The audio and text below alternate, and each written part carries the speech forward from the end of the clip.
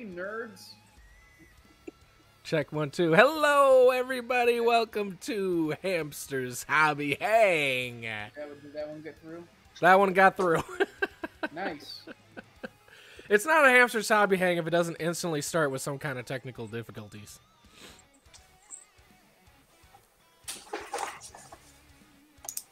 Let's see. Okay, so before the stream started, I was showing them the Twitter page, TMNT Wikipedia titles, which is a Twitter account that exclusively finds Wikipedia articles that have the appropriate amount of syllables to fit into the Teenage Mutant Ninja Turtles theme song.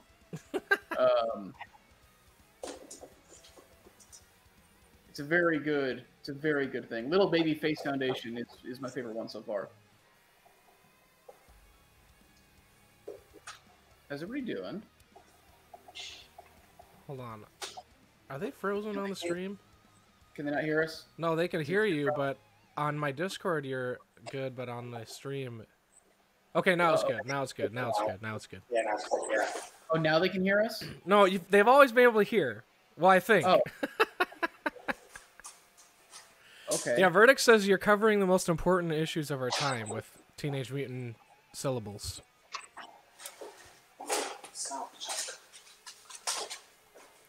That's really fair.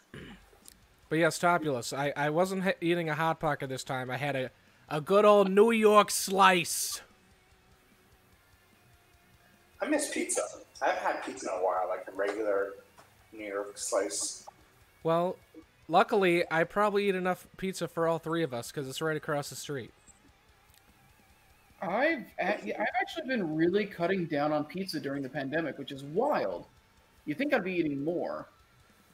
I've actually somehow been eating less pizza. I'm getting a lot more sandwiches and burgers. Okay. So it's not that I've traded up for healthier things. Right. I just stopped doing pizza as much. I don't know. It's just like there's no healthy spot nearby me, and I'm whenever I need something last minute, which is basically always because I'm a great planner, I just run across there and grab it. Two Bros is awesome. Oh yeah, Two Bros is a good dollar slice. That's a great dollar slice. They're the best fucking pizza. I mean, okay, not maybe the best fucking pizza. Sometimes it's really solid. Sometimes it's like They're the best pizza ever made. You can't get better pizza than Two Bros.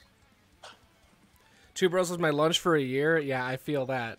Working from home across from my local spot, that's basically been me too. Pizza's a vegetable, so it's healthy. Yes, especially the slices I get have many vegetables. Not. I've been getting pretty into veggie pizzas. for me, I can only have pizza every now and then. Otherwise, like My body gets really mad at me if I have a lot of pizza. Well, if I have a lot of, like the fast food chain pizza in particular. Yeah. If I have like pizza that's made with real ingredients, it's not as bad. But like my body definitely started rejecting Domino's and Papa John's, Yeah, I think I'm just used to feeling like crap. There's also that. It's that thing where, like, yeah, once you stop putting your body through it, your body kind of loses its tolerance for putting up with it all the time. It's a very valid thing. Yeah, I've only felt I felt the worst when I would like have short stretches of eating healthy, because then when I fell back into it, I'd be like, wait, this is awful. Yeah, you couldn't commit to it long enough to actually eat well. Yeah.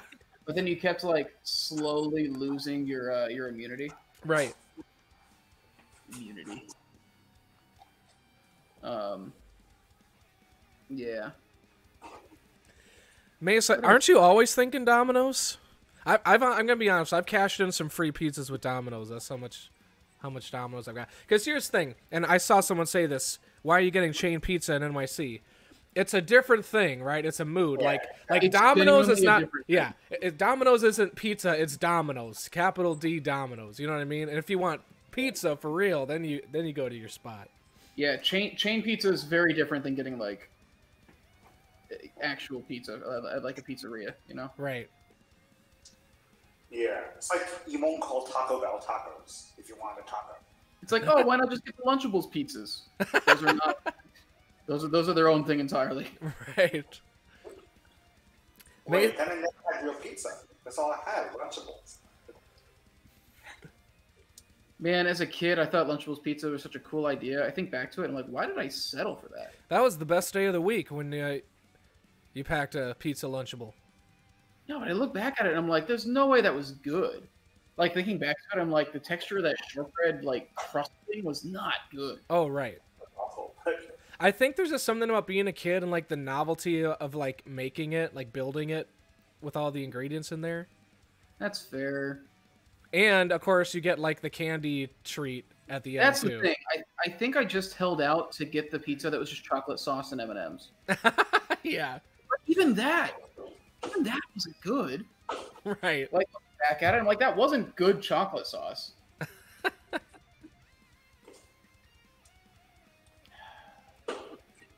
Better than the dessert pizza that Domino's once had. Yeah, the best dessert pizza comes from Godfather's Pizza and their lunch buffet. I think I've already made this argument though. I had some pretty good dessert pizzas in Japan. Japanese is not called pizza though. I have only heard bad things about Godfather's. Yeah, it's not good, but it's a lunch buffet, so you eat a lot of it. Yeah, like when you go to like Sizzler. And honestly, you get it for the dessert pizza. Like, people... It wasn't Domino's, it was the Papa John's Oreo pizza. That thing was awful. See, the dessert pizza at Godfather's, though, people are it's going to be gone for sure, and people are already waiting at the buffet before it even comes out, and then it's instantly gone. Yeah, there's an entire culture to those big buffet places that is not... It's not a healthy culture. No. Like, I think back to, like... Buffets aren't healthy? I'm just saying, there's no way that, like, any of the stuff we were grabbing at Sizzlers, like, wasn't killing us.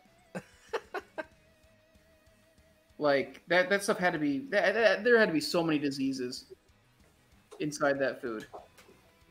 Made with love / diseases. When you're making it in batches that's like enough to feed like 80 people and you're just putting it under a heat lamp and you're like, yeah, go for it, you filthy animals. Like there's no way that food's okay.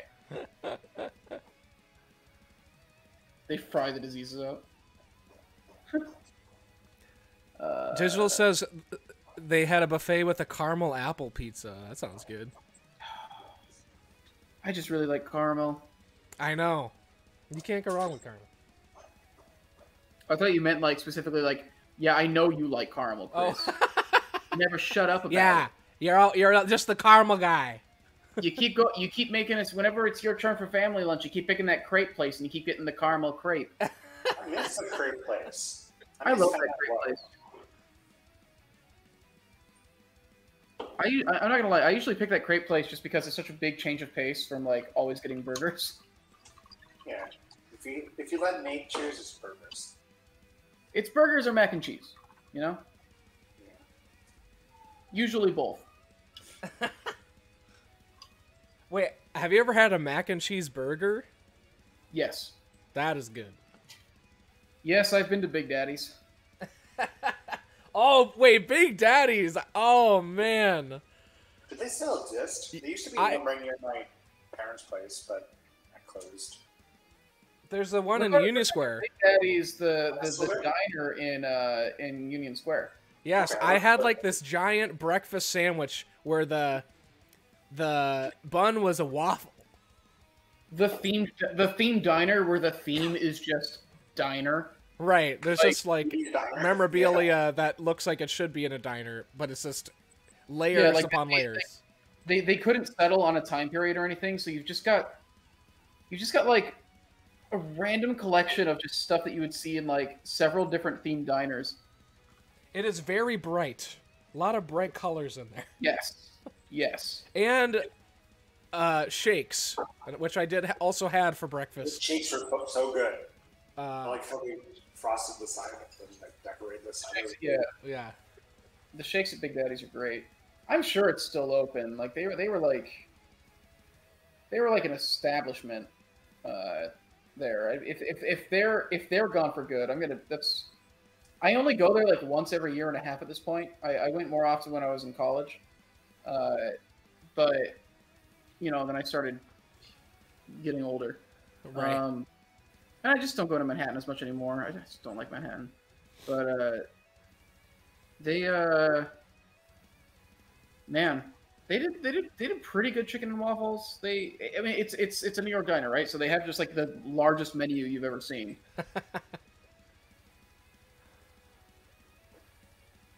It's wild. Yeah, I like being in like certain parts of Manhattan, but I'm glad I'm not going to be living there by June.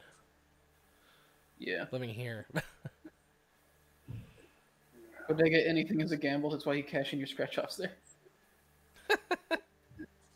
I mean, look, man, I've been eating so many bodega sandwiches during quarantine. I feel like you can rely on the delis pretty well. Oh yeah, sandwiches for sure. I guess I don't think I've ever gotten fish out here. You haven't gotten any fish out here? No. This definitely isn't where I would go for seafood, like as a first choice, but what's last time I did fish here? I did catfish here once at a soul food place in Brooklyn. That sounds good.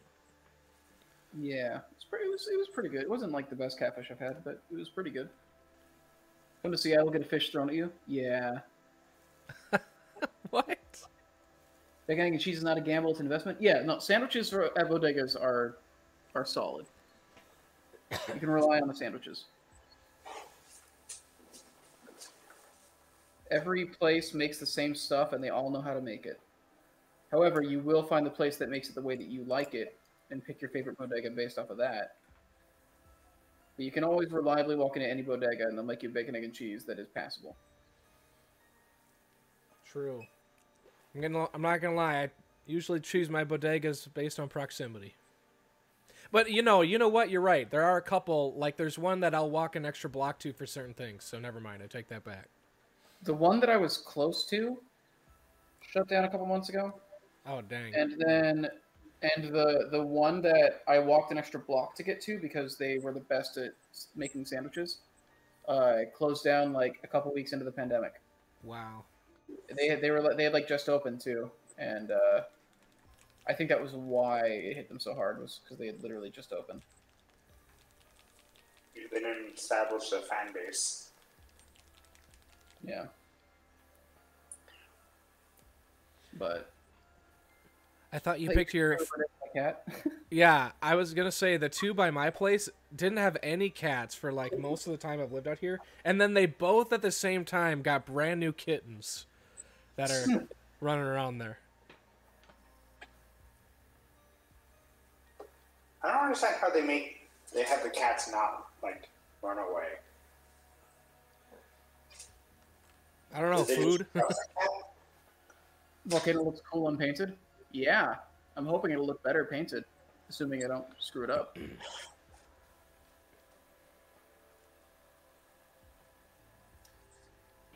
Let's see.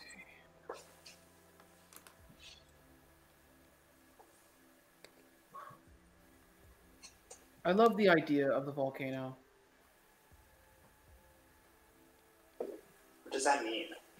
I mean, I hope I don't screw it up. Okay. In theory, this is going to look incredible. Let's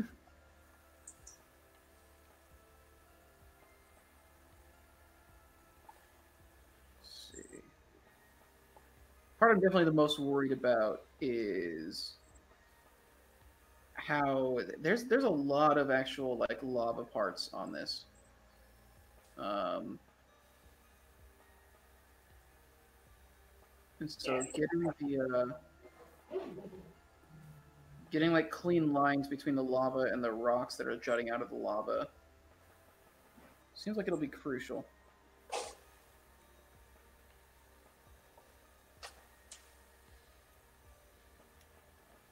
Let's see.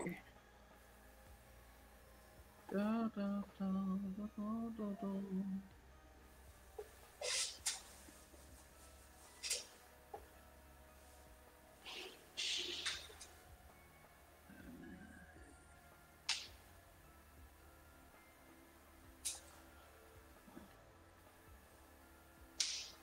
Okay, so far I haven't screwed this up.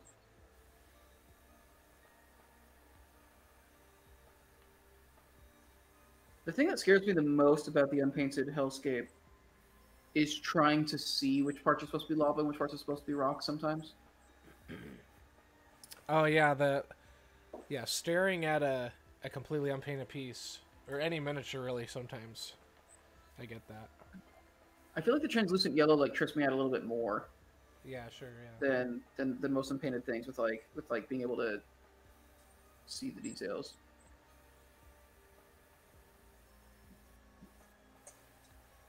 Try and paint it as an underground volcano. I'm sure that'll be much easier. Huh. Underground volcano that spews acid? Yeah, just purples and greens. We were asking people what other pieces they would like to see us do in Hellscape. A lot of people want to see Stairway to Violence in Hellscape, which makes sense. I just want the base of Stairway to Violence and ice already. Yeah, I want the Stairway to Violence in every paint scheme, is the thing. Yeah, or the whole bridge in ice. Mm-hmm. Yeah, it's weird that we just ice just got half of the sets of pieces. People said they want the natural bridge in Hellscape too. Yeah. And the elevation pieces. They want the elevation pack to be in Yeah. Yeah, the organic bridge is always good to break up a build. They're also saying that what's the thing called, the ice piece with the big glowy crystal in it? Which one? The pedestal ice piece that has the runic glowy LED column. in the middle of it. Was that? The runic column. Runic column, yeah. People are saying they want that in Hellscape. Huh. Wonder what color the crystal. I guess the crystal needs to be clear since it's a remote LED. But yeah, that could be cool. Sits on top of the teapot, the pedestal of paint. That's another one of those pieces that I think would be cool in every color. The volcano, but in ice. Mm-hmm. Ooh. Yeah, an ice volcano would actually be kind of sick. Yeah.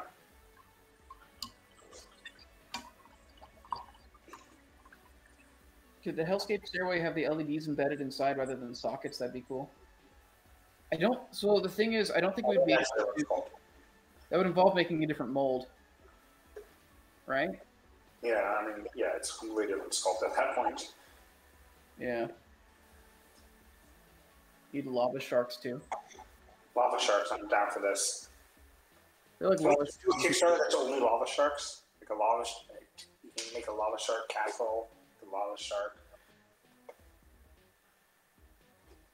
I feel like a lava shark is basically just the Lavasioth from Monster Hunter World. I feel that comes out in different things, other things as well.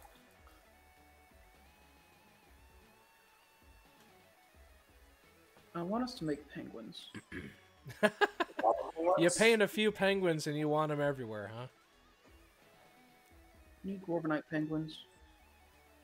We need I want penguins I can throw across the room without having them break. Oh, sure. We need pangolins. Yes. Penguins? Yeah. Penguin v Pangolin starter set. Yes.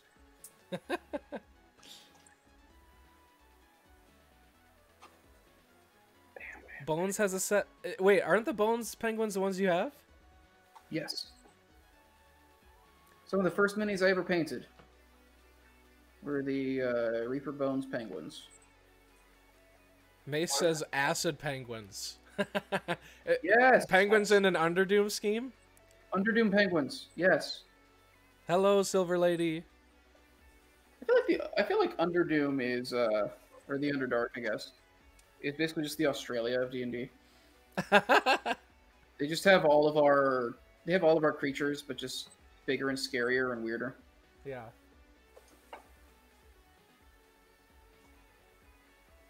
Just give it the Evangelion paint scheme and you call it Underdoom. Yes. Oh, Evangelion. Every time I see it, it's like, okay, just... Not every time I see it. I guess that's my first thought on it. The fact that Ava 01 just has an Underdoom paint scheme. And then there's a ice one as well, and then there's a... No, I guess the... Did you realize Barney has an Underdoom paint scheme? Barney is from Ha! Barney has an Underdoom paint scheme.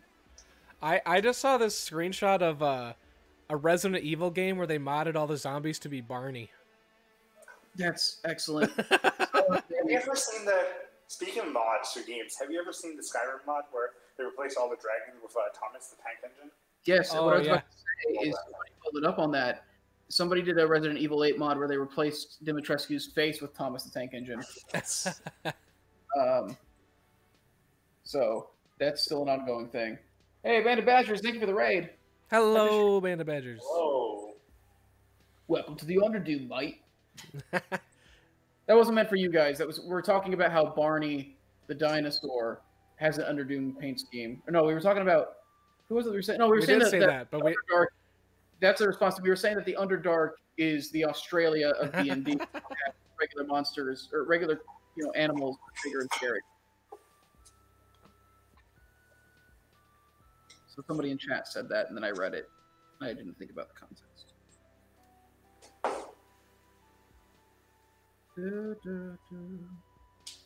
It's gotta be annoying, right? Just like dealing with the amount of Americans who think it's very funny for them to do like a bad British accent in front of British people.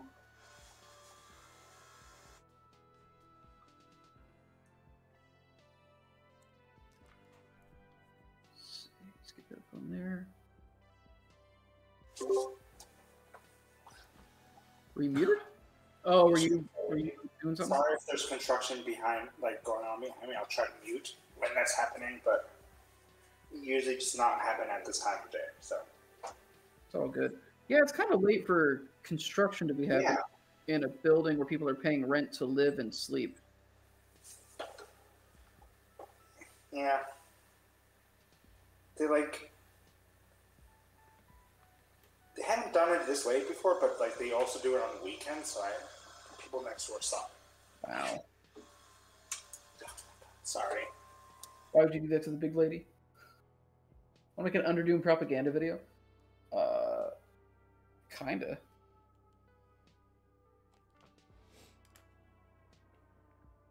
get this volcano going.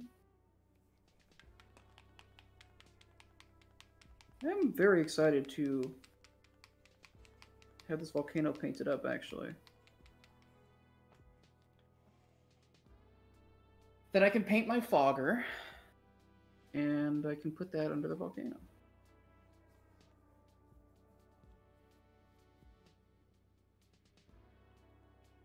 Let's see.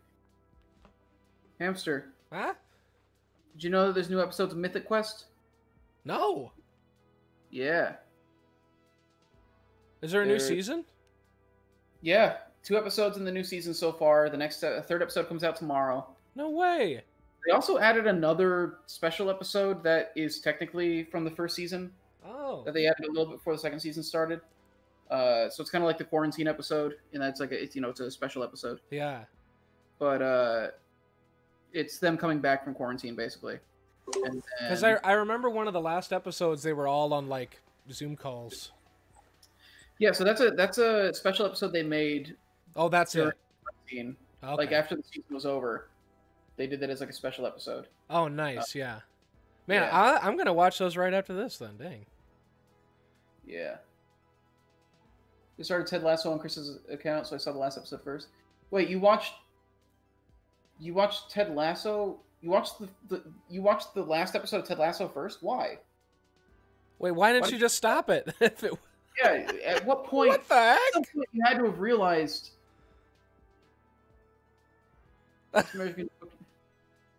Hey, Nerdbotchery. Yeah, I heard about the CDC announcement.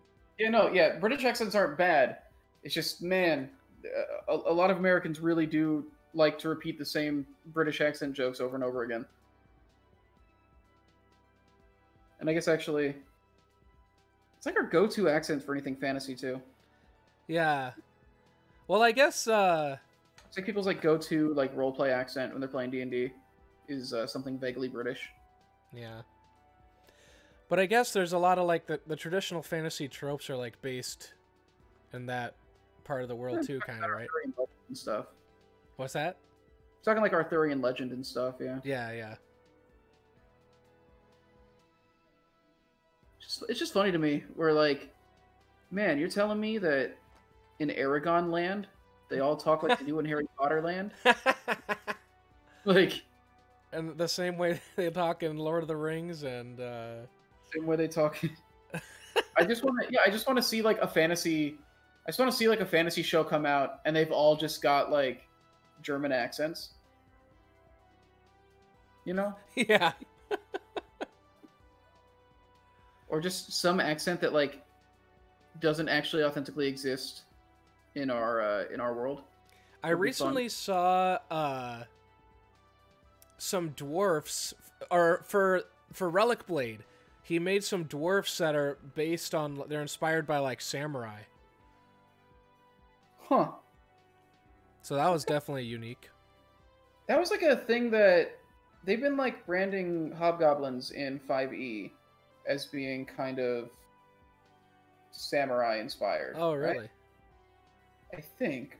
I thought that's what the art has been like for them lately. That'd be cool. Yes, Topulus, I promise. I have to move. When I safely get everything set up, I will finally paint Echoes of Camelot. I knew it as soon as you said Arthurian legend, Topulus, that I was going to get some guff for that. I'm so glad I didn't go in on that Kickstarter. God. Those models, they're beautiful, but they are so expensive, and I would not have anything to use them in. No, and I only got the big ones. So they're just like display. Only got the big ones. Yeah, so I didn't get the miniatures to game with. I just got the display figures. And I started being a good influence on myself. I said, hey, let me just pick out a couple favorites. These are pricey. Then I got to the pledge manager, and I said, I can't pass any of these up. So, yeah, that was... You went all in on that? Yeah. Oh, my God. We went all in on that. That was the one where I was like, okay, I gotta pump the brakes a little bit. After that, I mean, to be fair, that's gonna be me with the Monster Hunter Kickstarter. As soon as the pledge manager opens up, I'm grabbing everything I didn't get. Yeah, actually, you know what? Just yesterday, I shipped off my first big Kickstarter I did, which was Bloodborne. Cool Mini or Not's Bloodborne game, and I would love to have Bloodborne miniatures, but I had a stack of boxes, you know, almost as tall as me, and I sold it on eBay. I said, look, I don't want to move these, and I still haven't opened it up in like a year, so I finally like gave something up in my pile of shame. I feel like the Bloodborne minis too are so specific. Yeah. I just love the aesthetic of the game, but, you know, I'm never going to... It's kind of like the Cursed City thing I passed up on Warhammer Quest. Because it's like, the minis are cool, but then I would have this game components that I don't really have any interest in. So that's kind of where I was at with Bloodborne. Wait, is the Monster Hunter still going on? Hmm? Is the Monster Hunter Kickstarter still going on? No. Okay. That's been done for a bit, but when the pledge manager opens up, I'm going to grab everything that I didn't get. I decided to split up my payments, basically. I did like half of it in the Kickstarter, and then I'm going to do the other half in pledge manager. Just so that I'm not spending it all at once. Yeah, I feel that. That's honestly happened in most Kickstarters where I was like, I'll just get some stuff in the beginning as soon as the pledge manager comes around. I'm still looking at the Durgan pledge manager, the Elves of Veneth thing. Oh, nice. I think I can get at least a couple things from there, but I don't know what. I'm looking at it and I'm like, I like a lot of these, but I don't know. They're such a strong aesthetic that I'm like, I don't know that I can use them along with other minis that I have. You know, I feel like I would have to use them just with themselves, basically. Yeah, I feel that. Especially now, it's like a lot of the miniatures are kind of getting bigger, and people are, the technology's getting better, so they're making really unique stuff, which is cool. But you're right, if you're trying to like mix stuff, it sometimes looks out of place. Yeah.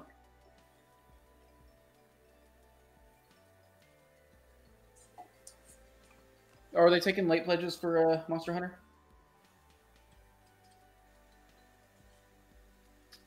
I've just been waiting for the pledge manager to open for that one.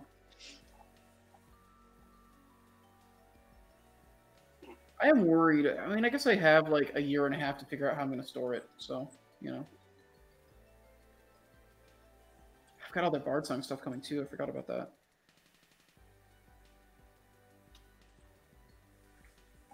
Let's see. Yeah, I got to ship out a big box of terrain to my friend, because first of all, when I go and visit him one of these days, I'll end up playing with it anyway. But I'm like, why am I buying terrain? I end up with more Dwarven Forge every year. Like, I don't need this. That's completely valid. I mean, the biggest thing is that the place is a little smaller than what I have that I'm moving to, so I have to get rid of some stuff. But so if I was staying here, I probably would still have forgotten about it and keep accumulating stuff. But it's a good thing that you're just replacing everything with paintball. God, yeah, I can't pick affordable hobbies. I can only pick the most expensive ones. I'm not sure that affordable hobbies exist. I think that's the point. I think it's how the hobby ecosystem works. That's true. That's true. Yeah. They need it to be a money sink. Right. Yep. Yeah, I don't think I've heard anybody be like, yeah, my hobbies are this and this. I just like that it's not very expensive. But there are hobbies that, like, the point of entry is definitely smaller. Yeah, that is true. I mean, yeah, like there's definitely like economies of scale. Like there are things that are much more expensive than others. Actually, you know what it is a lot of the hobbies I pick, the point of entry is really, really, really high, but you can coast on that for a really long time. So it's kind of like a one-time purchase. Like if you buy a Magic deck, you know, if you're playing in tournaments and you get like even a mid-range, like a mid-budget tournament deck, it's going to cost you a lot of money, but then you can play that for as long as you want, like years. Warhammer Army, same thing. Costs a lot of money to get like 2,000 points, but when you have it, you have it. Does Magic make the old cards obsolete when they make new sets? In some formats, yeah.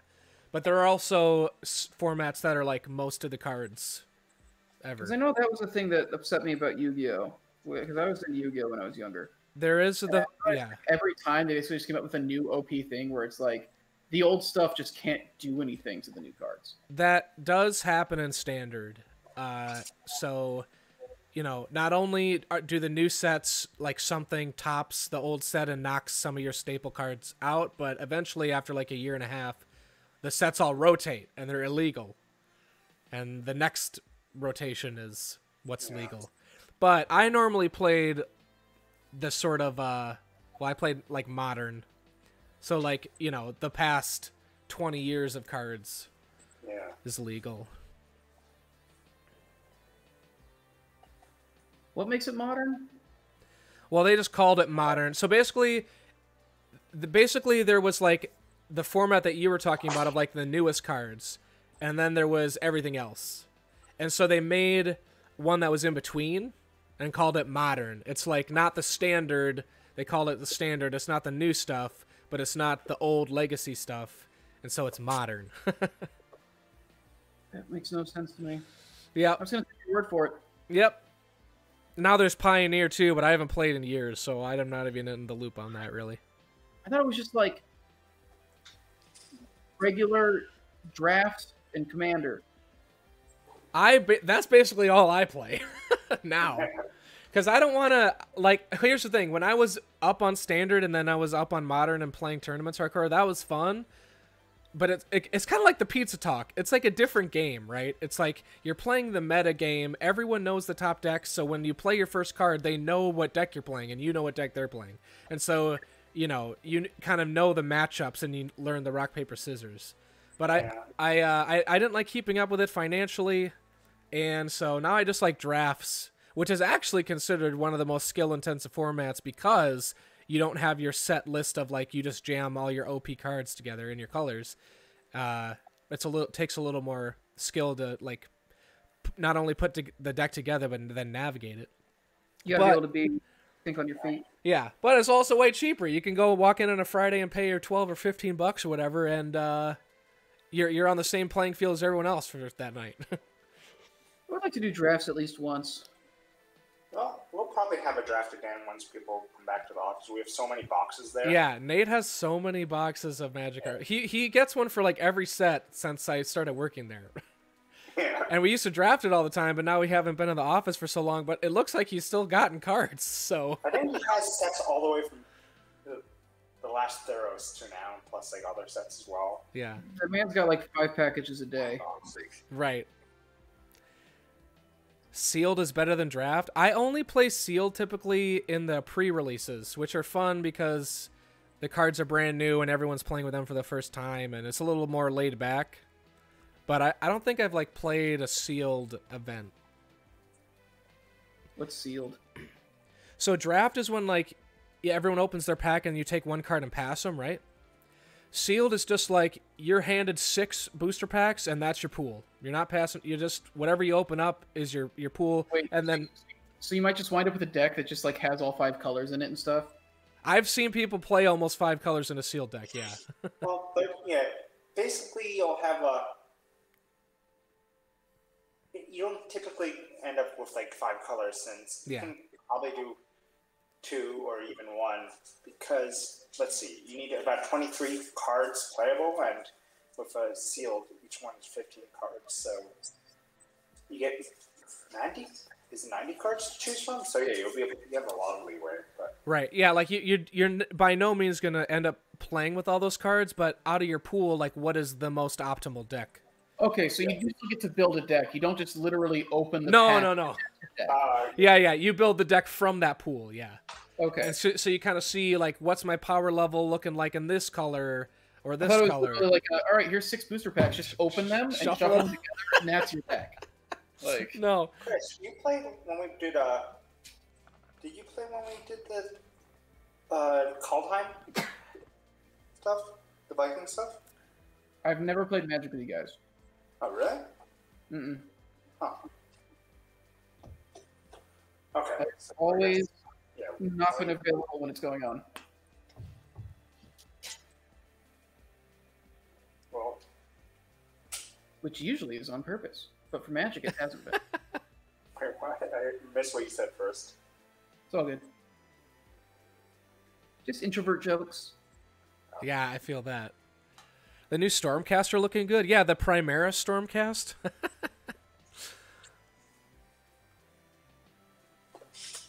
Modern. Oh, okay. Yeah, DMN makes a good point. So the cutoff for Modern was they changed the card frames. They kind of like updated the look of the card border. And so that it was the Modern border that was like became the branding, signature. So anything that has that border, you can play. Right. Like that's the cutoff. Yeah. Oh, yeah, kind of. It's one Borderless covers. How to win in Modern, play Tron. That's it. Yeah, it's Tron will never die. Tron is a deck that plays. It just plays these special lands where when you assemble the Tron, you assemble a collection of a few lands. They start making more mana per land, and so it's just like trying to assemble Tron. They call it, and then you can play really big stuff.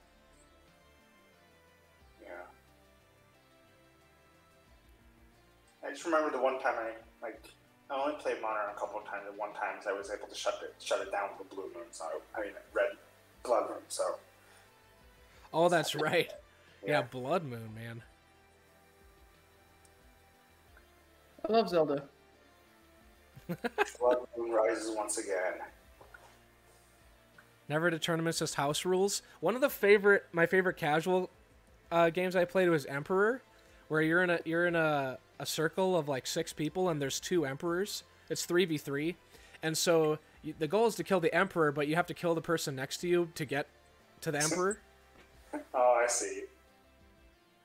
That's cool. Yeah. Huh. I like thinking about all these like casual made formats that I'll never get to play. Some really interesting ones out there. Like that. Well, yeah, Commander just started as the judges at tournaments started making up some casual format. Now it's like super official. Wait, so Commander's like an official thing? Like do they have Commander tournaments? They do. It's mostly that they pump out official Commander product every year now. Really? Yeah. Yeah. Like the thing I lent you, the deck I lent you was a pre-constructed one. That's an official Commander deck that they actually made playing Commander? Yeah. Oh, I thought you put it together. No, they're just. There's some of them were like cheap, but some of them are good. Is giving somebody a Magic deck that you've made for them like the nerd equivalent of making somebody a mixtape? I never thought of it that way, but I think that plays. Yeah, I guess. I made this for you. I always thought you were a green-white. Romantic. It is. Because you're an angel. And also because you like to suddenly grow 5 times in size and rage. God. And trample. Right. You just give someone a goblin deck and it really shows what you think of them. You're an angel, but I also want you to trample me. Okay. Wait, what if you give them a control deck? What does that say? You're controlling. What if you give them like one of those sacrifice decks? You're my favorite murderer. Here you go, death and taxes. Yeah. Oh, man. I will say, one of my best Magic experiences, which was more the community and my local scene in my hometown. Because all these games, really, I mean, even D&D, like, totally depends on the group and the scene, right? Absolutely. And so the first time I ever played the local store tournament, I was really young. And so I poured over my collection and, like, thought super hard about this deck, having never played tournaments. And, of course, eventually, when I took it seriously, I learned there's, like, the sort of the top tier decks, the next tier decks, there's, like, those levels. But I was just trying to, whatever I had collected, I put something together. And so my first match, when they saw what I was playing, they totally, like, knew that that's what I did. I just, like, had random cards. And so all the players in the store gave me cards and made my first tournament deck. And it wasn't like a super expensive deck, but it was just like a mono red, like really fast creatures and burn, which will win games. It won me games, and I played with that forever. But they all just like, they're like, here, I think I have a few of these. And they're like, hey man, do you have like a couple of this card? They're like, oh yeah, for sure. Yeah, this guy's new. We're just trying to make this like quick mono red thing. And it was just like so cool that they did that for me as a new player. And then I would show up every week and see those guys and play the deck, and yeah, it was neat. It is really fascinating. It is really fascinating how cults work. Yeah. They suckered you in, man. They did. They did.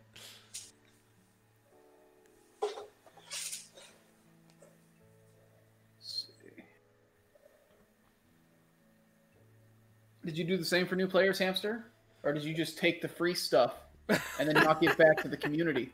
I've definitely done that for new players in my scene.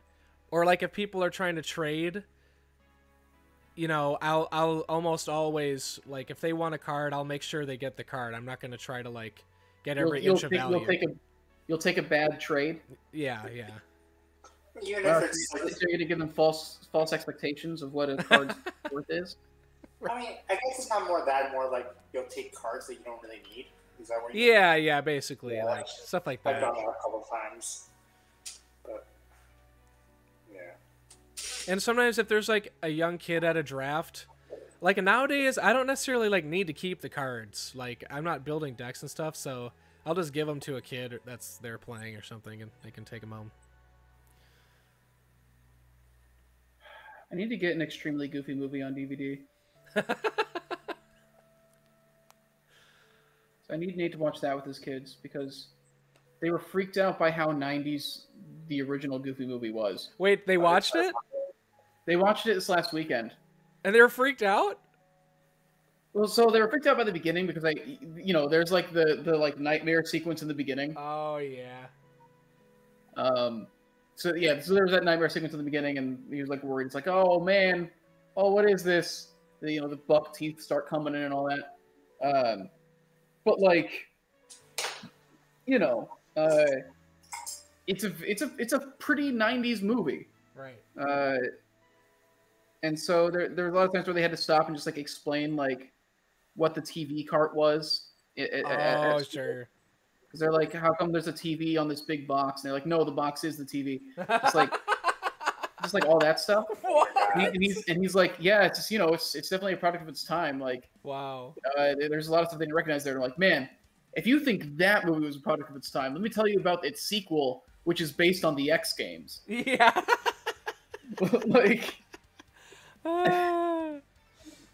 like the sequel is. Man, it's got disco. It's got the X Games in it. Like, but no, yeah. Looking back at it, I'm like, yeah, no, I could totally see it. He's wearing like the baggy shorts, and they've all got like kind of neon colored, like solid color tops and everything. Right. Like it's definitely. It reminds me of when I got they started releasing Boy Meets World on DVD like 9 years ago, 10 years ago, something like that. And so that show was like, I loved that show as a kid. So they started coming out on DVD, and I started getting them. Watching the first episode the series ever made, and Corey comes, like, the opening shot, Corey comes running down the stairs in, like, a neon pink, like, baggy sweatshirt and, like, bright orange short shorts. Like, that's the first thing you see of Corey. And I was just immediately floored. I was like, oh, yeah. Yeah, no, this is an extremely 90s show. Yeah. Especially when it started. Like, it was a different time. Sequel's a perfect sequel. Extremely Goofy movie is actually really, really good. Rename stream shot for shot read of Extremely Goofy movie. That would actually be really fun. to do a table read of the Goofy movie script. Dramatic read of the Goofy movie. Oh, that'd be great. Well, gosh. Who would be cast as... I'd probably be Max. I identify with Max a great deal.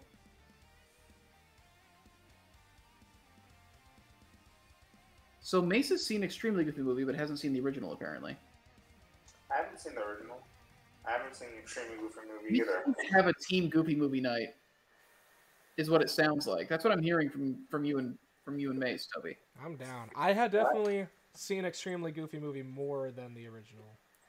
I don't know why. It does have Pauly Shore. It does have Pauly Shore. I'll watch it. Bring on the Goofy movie night.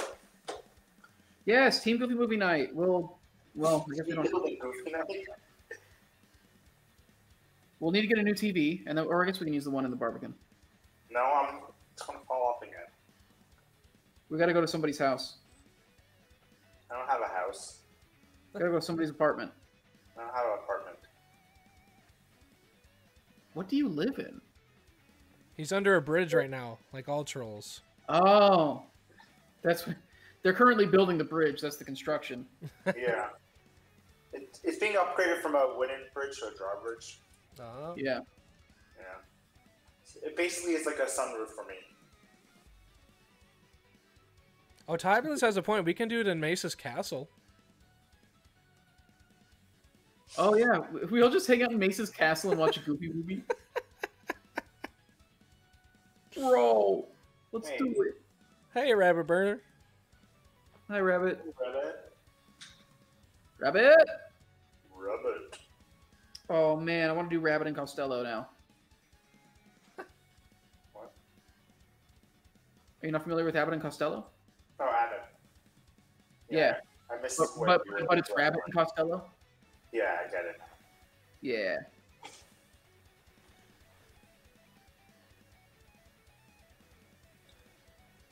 I live a life of moderate luxury. You have a That's castle just- under your couch? Rabbit was someone by the castle. It's true. As soon as we bring up the castle, Rabbit shows up. Remember when we were letting people spend channel points to get their name on a brick Oh, yeah. of Mace's castle? Oh, yeah.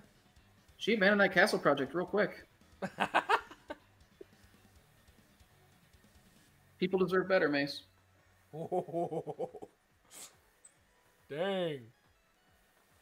That's right, I'm calling you out.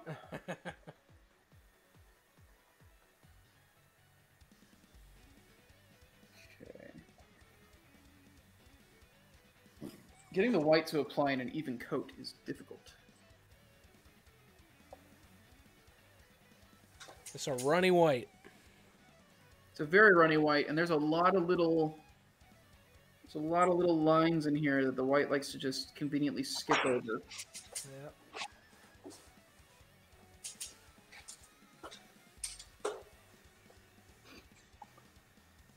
Let's see.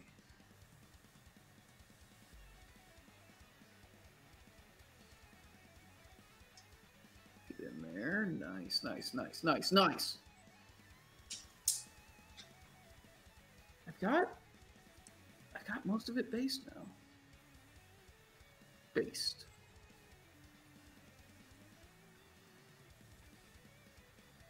Get stuff in there.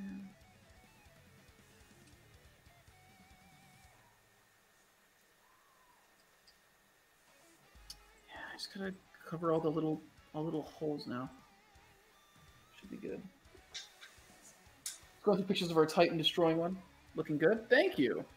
This is the part where it doesn't look good yet. But it will. I'm pretty happy with the way the other Hellscape pieces I've done so far have been. I haven't done any of the walls yet. I'm kind of scared of doing the walls, because then I got to do the gradual shift to cavern. Although I might just paint mine to be black all the way up. I don't know. And on the Anvil last night, Nate was saying he kind of regrets us making the decision to, like, have them fade back into caverns paint at the top of the walls in Hellscape. Oh, really? Yeah, he says it makes, like, transitions hard.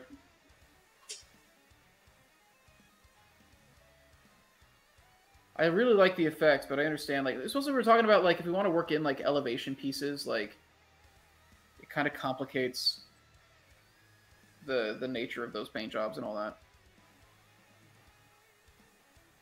I don't entirely get it. I'm not one of the creatives, but it seems to make sense to me.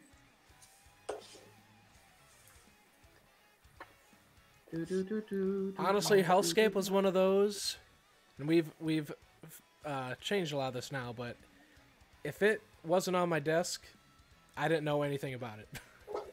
Well, you guys are still, like, trying to... You know, you still had all your follow-up work from Caverns Deep you were doing and all that. Yeah. And then it's like, hey, you want to run another Kickstarter?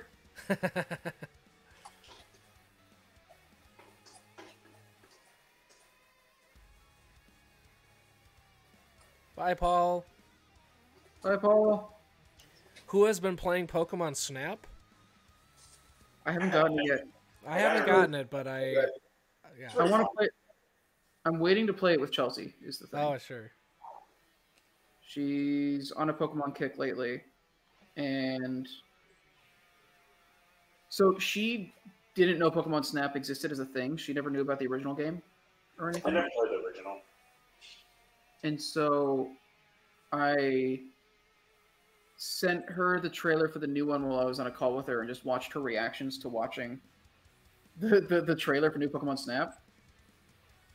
And yeah, she's really gonna like it. Nice. So she's playing Shield right now. But I think when she's done with that, I'm going to get Snap and we will play that.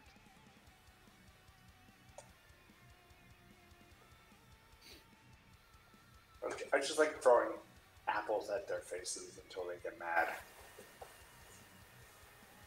Toby, you would love the original? Yeah, the original Pokemon Snap, it's not a long game, but everything that's there is good. It's fun the whole way through. Like it's only a couple hours, but like it's a very good couple hours. I'd much rather a game be consistently fun for 3 hours than be good for a couple hours and then a chore for another 20 hours. You know? Amen. I'd rather replay a solid game multiple times. What? Hmm.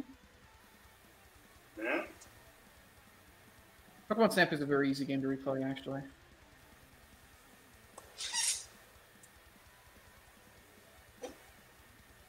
They re-released original on like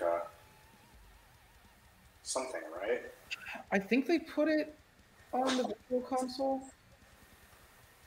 Virtual Um, console. On the Wii U, yeah. Oh, But I think they've put it on the Switch because they haven't done. I don't think they've done 64 games on the Switch. when are Outside, they going to put GameCube games on any virtual console? was that? When are they going to put GameCube games on any of the virtual consoles? They literally said that was the plan on the Wii U. They were like, "Yeah, we're gonna get around to doing GameCube games," and then they never did. And then they got rid of the console. Yeah. I just want to reliably play Kirby Air Ride again. And Kirby Air Ride is good. I'll just bring I it want to make another Kirby Air Ride so that they can expand it and put more game there. Because the only downside to Air Ride is that there's a lot of stuff in it. But like, again, like what's there is very fun. Yeah. I was really Remember the Smash Rosalina trailer? Yes. That the beginning of that made me think we're getting a Kirby Air Ride sequel. I'm not so mad. There's all the stars. No, because it was Kirby and it was flying on the Warp Star and it was playing Kirby Air Ride music. Yeah. And then I thought it was going to be Kirby and Mario Kart, but no. We got Rosalina instead. Thanks. I mean, who knows? They just made a new Pokemon Snap, and it's selling like gangbusters, and it's getting extremely good reviews, and everybody seems happy with it. So I think they're gonna be more open to doing remakes, or not remakes, but like continuing some of those series again that have been kind of dead for a while. Yeah, if they make that, I can just die happy. Just make sure someone killed me right after that, and I'll be good. I don't need anything else in life. That's my favorite game ever.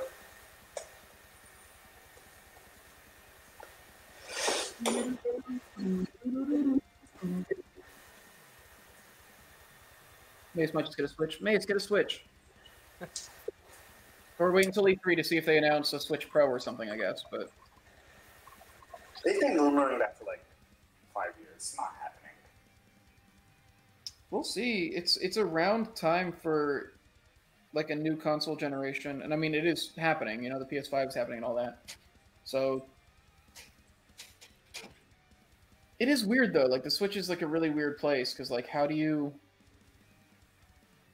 Switch happened because the Wii U's lifespan was like 2 years. The Wii U's lifespan actually wasn't that much shorter than usual. It just, man, it got a rough. It really got the short end of the stick. The Wii U was a better console than it got credit for. It just didn't get. It's not that it was a bad console; they just didn't know what to do with it. Yeah.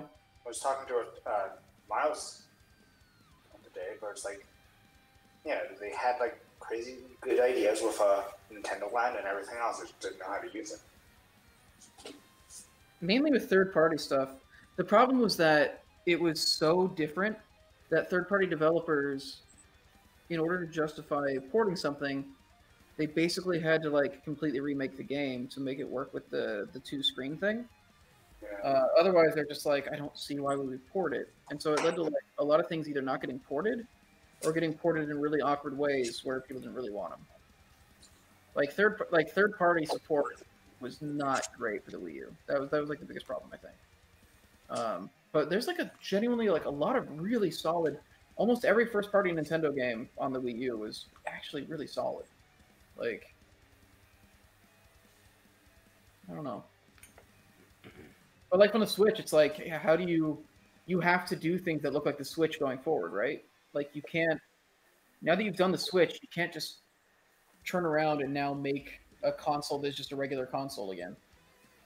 Like they've got, Nintendo just like does whatever they want, and then like you thought that way. People thought that way about the Wii. People thought that way about the DS, not 3DS. But well, the thing is that the Switch kind of adopts all the stuff that those things did. Like the only thing Nintendo has done that, well, okay, so there's two things Nintendo has done that aren't currently done by the Switch. Virtual reality, because the Virtual Boy didn't do well, and then the great. Was that? What are you talking about? It's great. Have you ever tried a Virtual Boy? No. I have one. It's awful. I've never been in a room with Virtual Boy before. It just.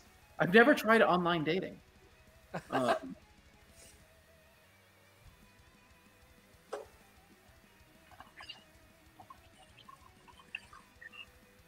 But it had the card. I guess it does. Yeah, it has like the. It's not really VR though. Like the cardboard thing they did with like, I think it was part of Nintendo Labo. It's not really VR. Yeah, just put the switch to your face.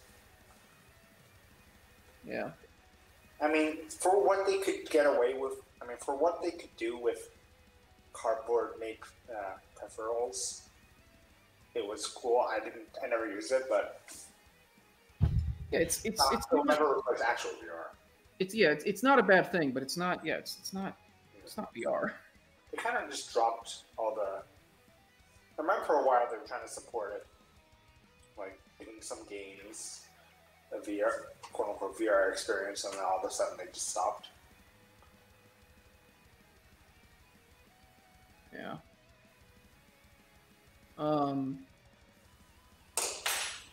Yeah, I don't know, and it's unfortunate because there's some really cool things that the Wii U could do that that the Switch can't, just because there was value in having two screens.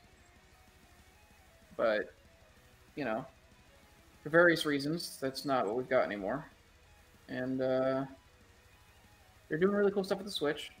That's cool. I like it. But man, Nintendo Land is I miss Nintendo one of the best party games ever made. Yeah. Good shit. Nintendo Land, very good. Which one did you like the most in it?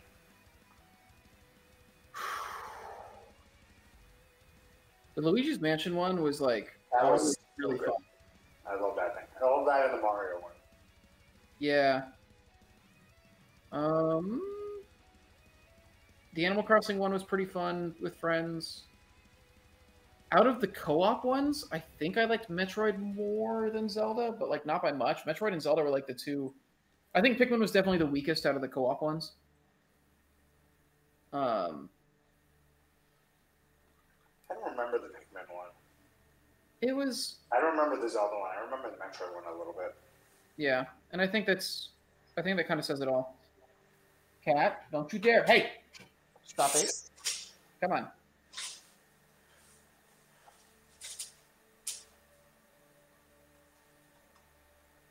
cat's just like on a mission to make me lose my security deposit. Within a month of having Dunk here, like I used to have his water dispenser, like near the kitchen, and then we have wood floor there. But like he likes to splash the water and make the bubbles go up. So within a month, like he splashed enough that the floorboards warped. Oh my god. Yeah, so I have to put it in the bathroom where it's tiled. But I don't know if it's that the building's made badly or that he shouldn't have done that. But yeah. Nintendo Store in Rockefeller Center is actually worth visiting. Yeah. The Nintendo Store is actually really good.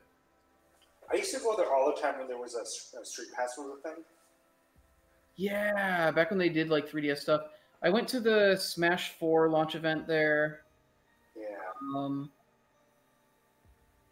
Did I do anything else day one there? I went once when I was called one of the Mario and Luigi games came out. The one where Luigi's sleeping. Dream Team. Yeah, and they gave us pillowcases. Huh. It's funny. That's really cute. They gave us like belts for the Smash Bros. One. Yeah, I had that one. Oh man, we were there. We were there at the same time. And I know, right? We just didn't know each other existed. Why didn't you say anything? I'm sorry, I didn't know. I didn't know you yet. I take it personally. Mm.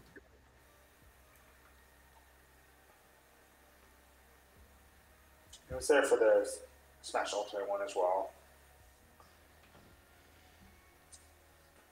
I remember going there for the night before Brawl came out, and then Reggie was there. Yeah. Wow. Dude, not being at Nintendo anymore is wild. What? Oh yeah. I miss the direct skits. Whatever happened, like all the directs are really boring now. It kind of feels like, I mean, just timing-wise, it makes it seem like Iwata was like a really big pushing force behind him, you know? Yeah.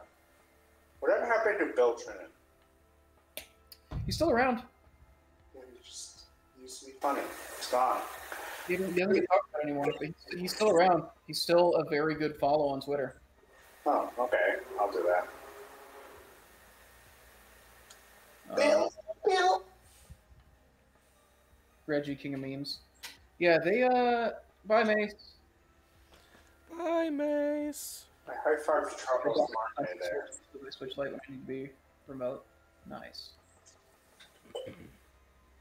Chelsea's only got the Switch Lite. I've never used one of them.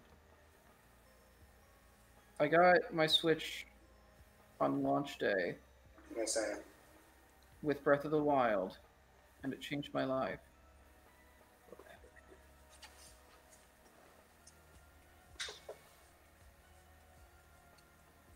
Let's see. I think it is one of my favorite video game launches of all time, if I'm being real. It's one of the most memorable ones for me. Which one? The Switch? The Switch with Breath of the Wild. I'm trying to remember what I did. I think I just got it at my local GameStop. I had it delivered. I pre-ordered it as early as I could. I remember lining up for the Wii. Oh man. I've never lined up for a console. I only did, I was maybe 15 or something then. And, we didn't line up, overnight. I lined up for what's called Pokemon X and Y, though, at a Nintendo World. And, Rockefeller Center. The line went all the way around Rockefeller Center. Yeah, dude, those lines get crazy. For Smash, that line was super long. Yeah. For Smash 4. I remember for Ultimate, I bought I got it digitally, but I was lining up with friends, so I remember playing it when they were still like waiting in line to get into the store. Oh, you know what? I did do midnight releases. Back home, I went to the midnight release of Super Smash Bros. Brawl with my with some of my friends back home in high school. Yeah, I remember doing I did midnight for that one as well, but I remember they had a little demo. You can play a little bit before, or it was a tournament or something like that. Yeah, they had people play. I went home and played Melee at 64, the Melee again, and then I got Brawl. Yeah, they had some people playing Brawl. Like when you were getting in line, they were like letting you go and play like after you got your copy or whatever. They had like a Wii set up for people to play on, and so people were like watching, and we were in line, and a guy won, and he took his shirt off and pointed at his back, and he had a Triforce tattoo on his back. He was playing as Link, of course.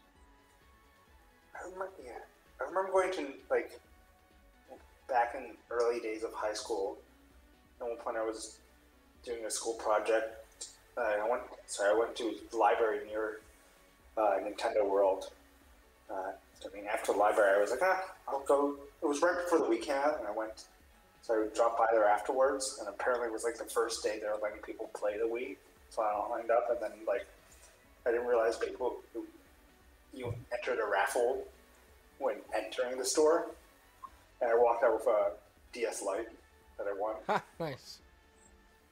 When I was in college, I actually spent a good amount of my time going to the Nintendo store to play demos there. Because I didn't actually have money to be buying games or anything during college, so I would go and play them. I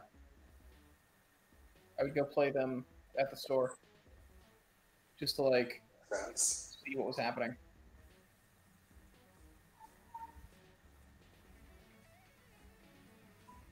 There's that one.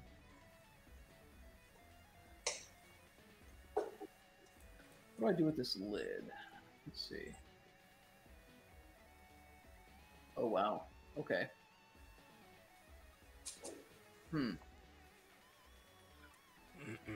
All these runes,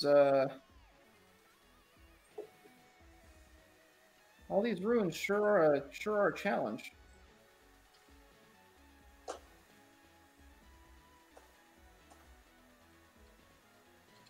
This will get me ready for the Wildlands runes. Yeah.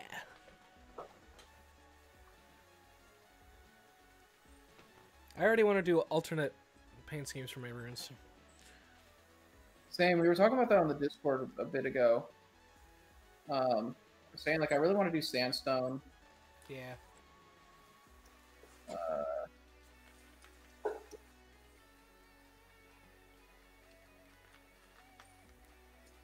That is originally when we first started, we were trying a sandstone look.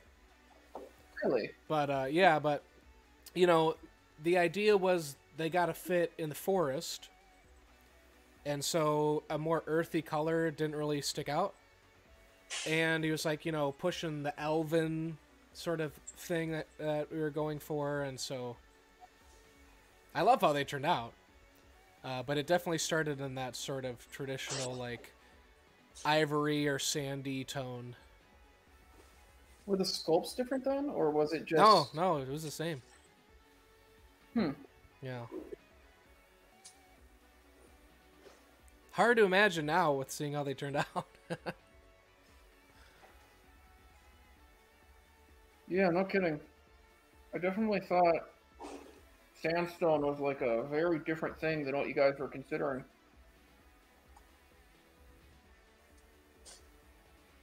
Yeah, what it wound up as is very decidedly not sandstone. Yeah. Well, that was part of it too. It's just we were like, what's the furthest we can go with some of these notes? Just take it up to 11.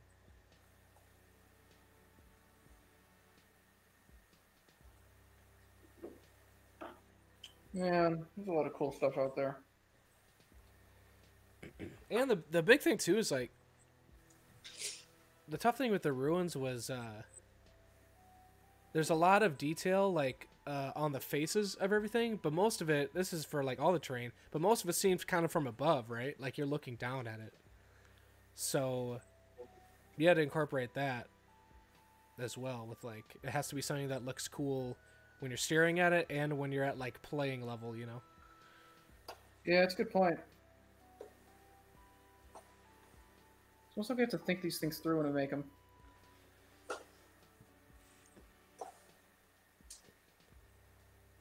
Not just about making stuff that looks cool, it's about making it function. Oh yeah.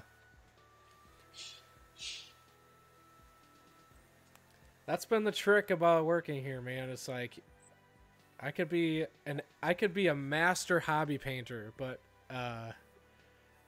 learning to do Dwarven Forge is a different beast. Yeah, you gotta learn to take playability into account.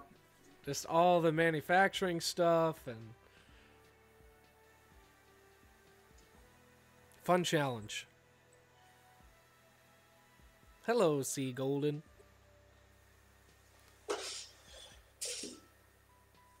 Oh, Rabbit wants to try some like gray granite ruins to go along with castles. That'd be cool.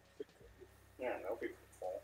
Not surprised, but excited to see what happens.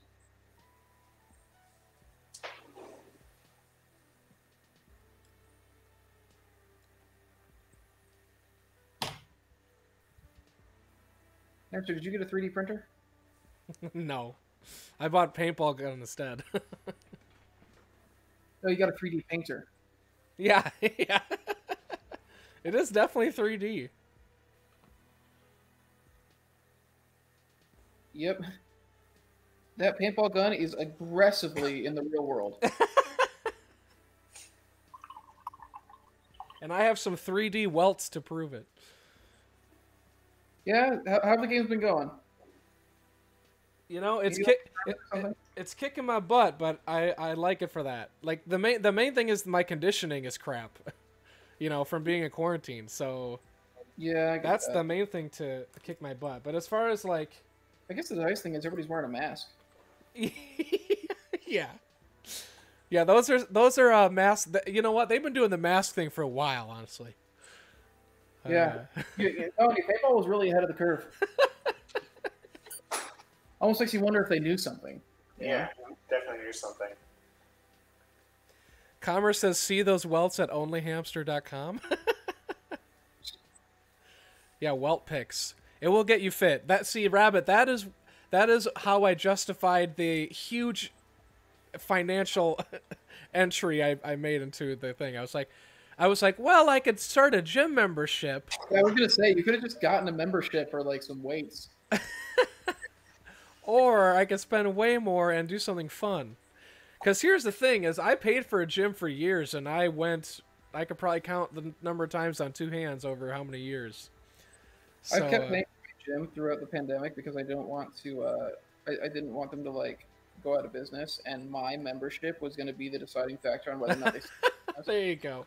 But I haven't gone because like I'm just like, can I go to a gym right now? Like, I don't know. Right. I finally canceled mine. Like, I have a elliptical machine at home, so I was like, I don't See, I actually do that was. much, but I do have one.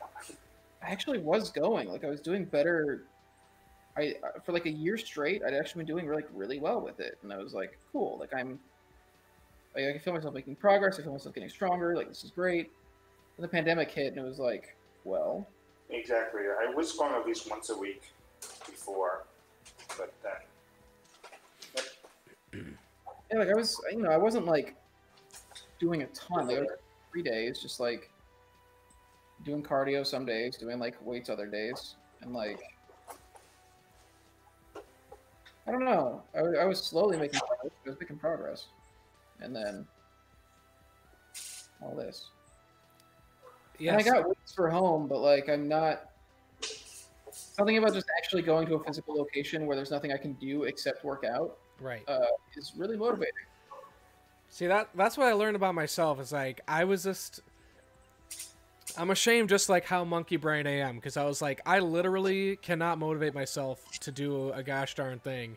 And as soon as I thought about doing paintball again, and then I went to like one practice, I've been jogging just because like I want to do well at that thing, at like the thing I'm interested in. And it was just like instantaneous, like if it's linked to that fun thing and something not important, like, you know, long-term health, you know, then I'm motivated to do it like instantly. Topulus is saying, so I had to justify the second gun. Okay, Topulus, get off my feed. Don't worry, Commerce Demon, he's got you. Two arms, yeah. Akimbo. Look, how I'll justify the second gun, all I can say is just look at it. You obviously saw the picture. Just look at it. Oh, so you didn't... I was wondering if, like, you were getting into, like, custom painting your guns now.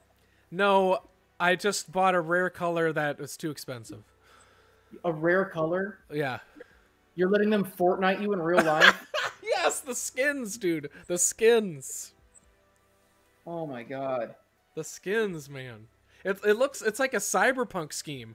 Like my loader has like an ice like two-tone blue purple stripe on it, and then the marker has like a purple to pink fade. We've lost him. I have right here. Actually, this is my i4s right here. Unbelievable.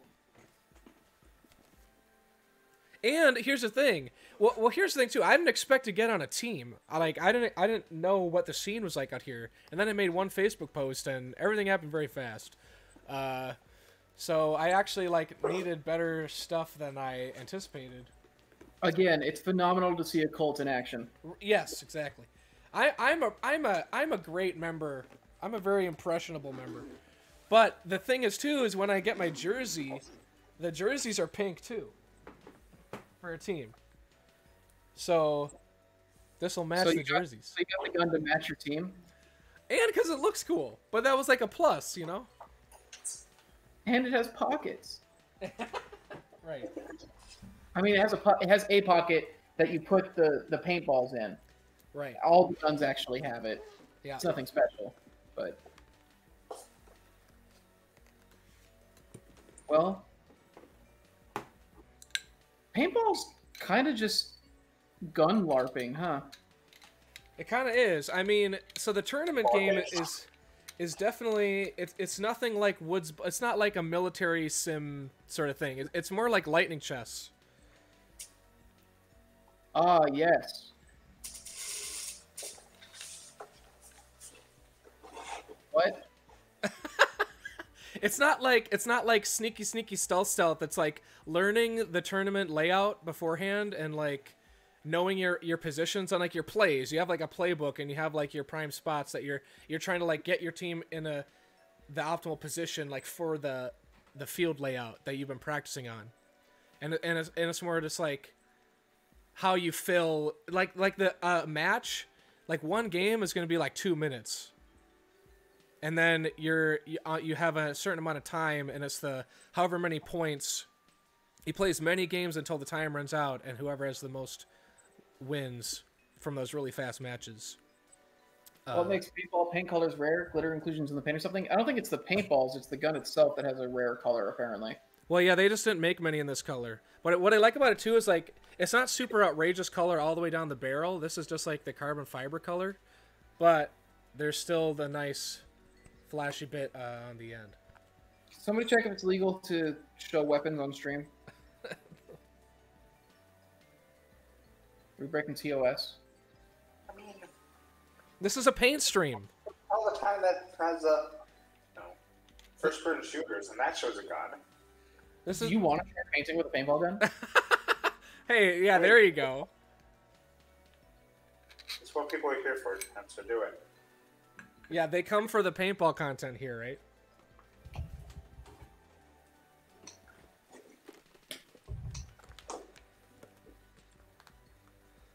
And that color is gorgeous. Well, apparently it's rare.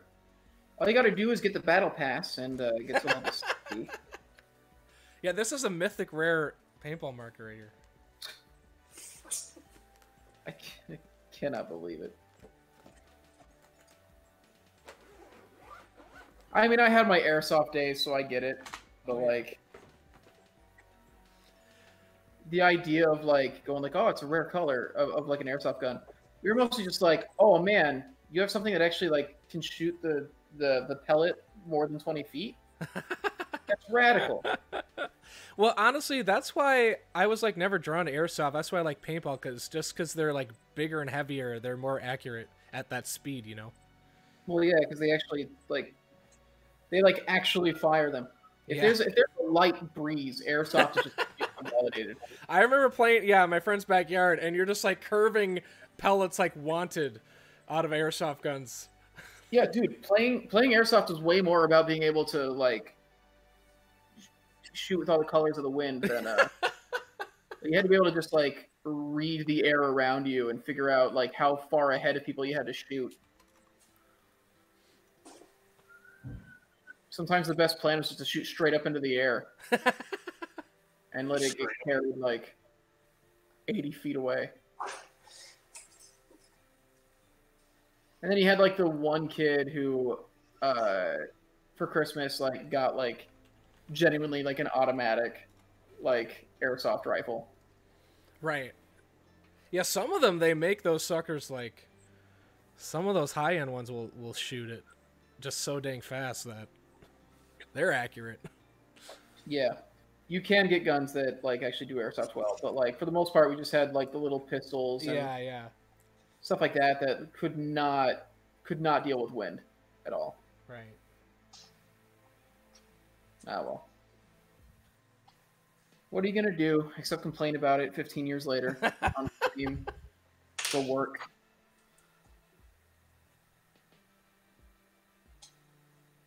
Just trying to stop as much of this bleed through as I can. I mean, I'm gonna put black on top of it, which is gonna help a lot with this stuff, but if I can get it a bit more solid, that'd be nice.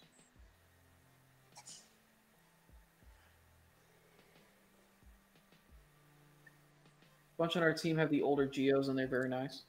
Do you still play paintball? Is there like an active paintball scene in the UK? Your last time, Rabbit, his team has a web page. They do all these events, and they had like photos and stuff. What? Yeah. Huh.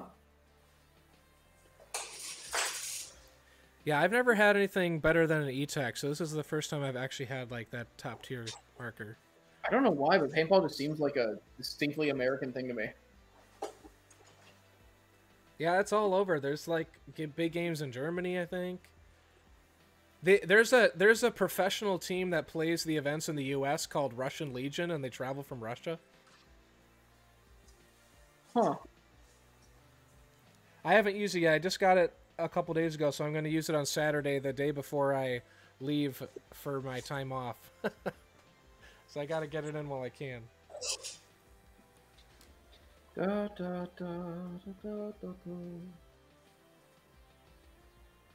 Oh man. Let's get it in there.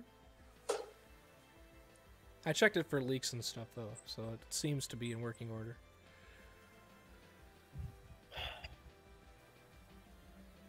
That's pretty good. Looks like it's black on there. It should be solid.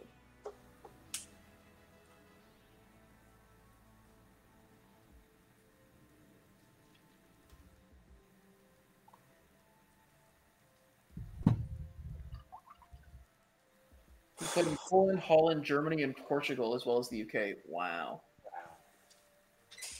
Wow. Man, imagine it being that easy to go to another country. Man, when my buddy was stationed in the army in Italy, just like on a weekend, they would go to like 3 countries. It's like the benefit of the EU, right? Yeah. It's like different states, but they speak different countries. Yeah. Man. The only other country I've been to, well, I was in London for 2 days, and then I was in Edinburgh for 2 weeks. about. London is a country? Is that what you're saying? No. Were you at that comedy festival? Yeah, for the Edinburgh Fringe Festival. Nice. We performed there. You performed there? Yeah, Dude, that's sweet. that's why we went. That's awesome. Did I leave that part out somehow? Yeah. It's one of the only notable things I've done with my life. Yeah, that's really cool. Yeah. We, the show we initially were going to do, they didn't get back to us about the rights in time. Oh, no. So instead, we had to go for a public domain option and decided we were going to do an original comedy show riffing on a lot of the Bard's best works called Shakespeare Shattered. And so we wound up writing our own comedy deconstruction of Shakespeare Hey, that's neat. in high school to go perform overseas for people who did real theater. And the more that I think about it, I should not have been nearly as confident as I was as a young, dumb child. But hey, you were there, man. Yeah, I was there. I was there! So you went to your namesake? Was that? So you went to your namesake? Yes.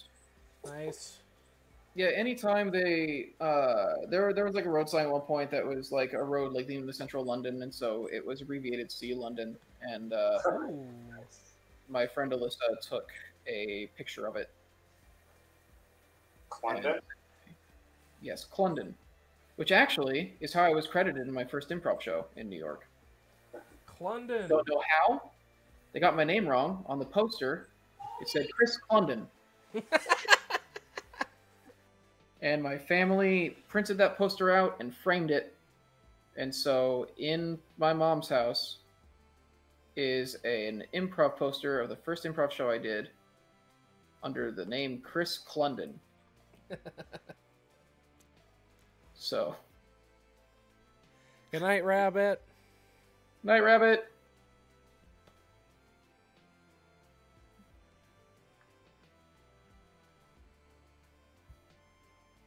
Do do do do do do do.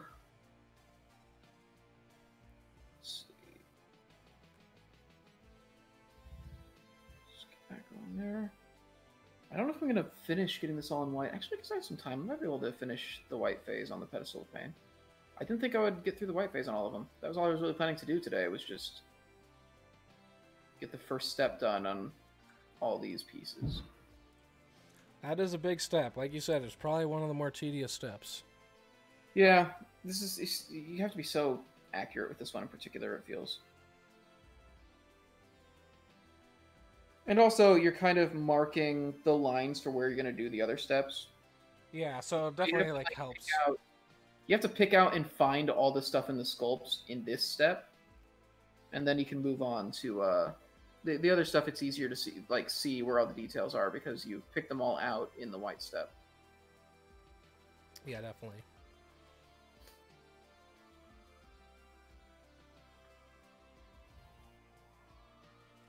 Oh man. I'm definitely getting old. Back is not existing the way it used to, you know? Oh, do I? Especially, I had some stretches working from home where I didn't leave this chair for a long time, and boy, would I feel it. Yep. Yep. Yep. Yep. Yep. I don't know what's happening, but yep. My back's on fire. Yep. My back's on fire. How about yours?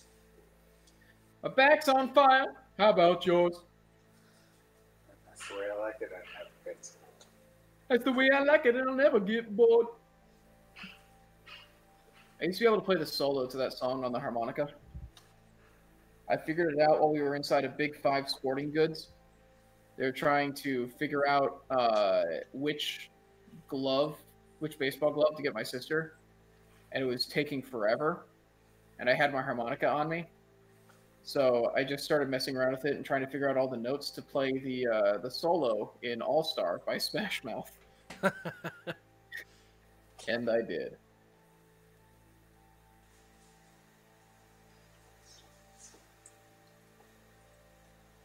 First time I was beginning to get old was when I was like 21. I threw my back out reaching for something on the floor of the car. Woof. That's not a good feeling. Good chair is probably the best money I've spent. Look, man, I've got a pretty decent chair. I'm not in that decent chair right now, which is probably part of the problem. The main issue is, even in that decent chair, I don't sit in it right. Yep. I have all the pillows on this chair and everything, and then I contort in it. You can't buy posture. Right. If I could, man, I would pay a pretty penny for it. If I could make myself just better, I would. Just mechanically better. I can buy all the fancy stuff I want, but as long as I still got this brain, this body, I'm not going to properly utilize any of that stuff. Yep. I don't even think about it. I don't even realize I'm doing it until it's too late. Exactly.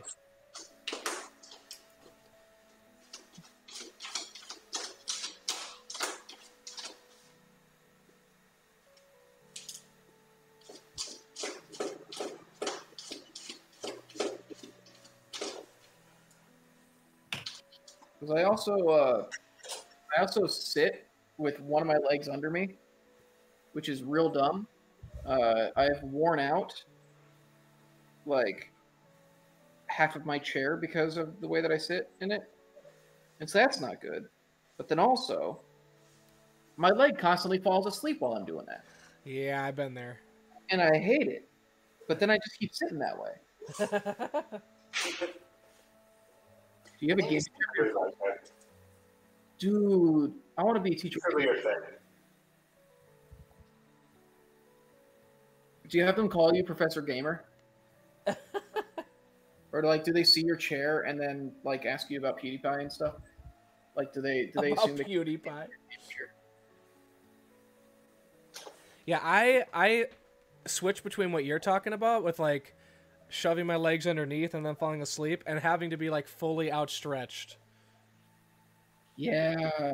Oh man, I do that at the office, and I always end up kicking Hazel because for some reason she always lays like right there under the table. Yes, yeah, and the thing is, just like she's just so quiet. Like she doesn't even react really. She's just like, "Oh, there's a foot on me." You forget she's around. Yeah. Like she does not make any noise.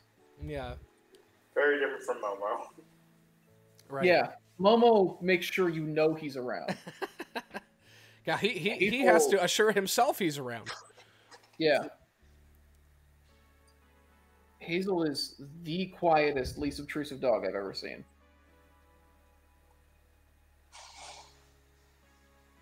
Yeah. And I get that it's because she has crippling anxiety, but I really like it. Well, but so does Momo. He's just on the opposite end of the spectrum. That is true. They're actually both very anxious dogs that react to it very differently.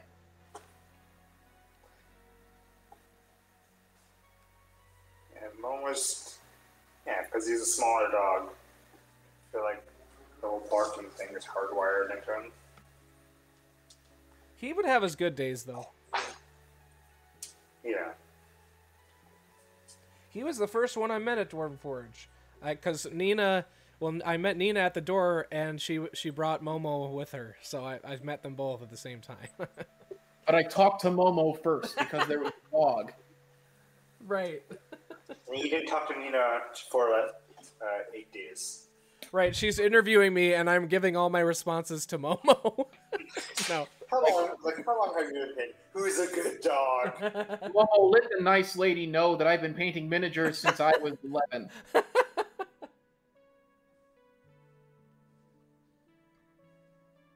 Do you think you can do that for me? Yes, you can. Yes, you can. You're a good boy. Good boy.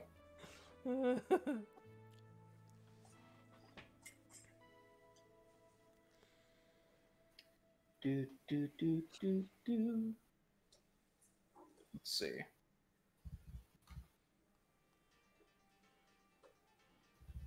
Fascinating. Okay. Sometimes, like, I look at this unpainted sculpt and I look at what the final product is supposed to be like, and I'm like, I do not see that this is I do not see how these are the lines, but apparently they are. I'm just gonna trust that it's gonna look that way.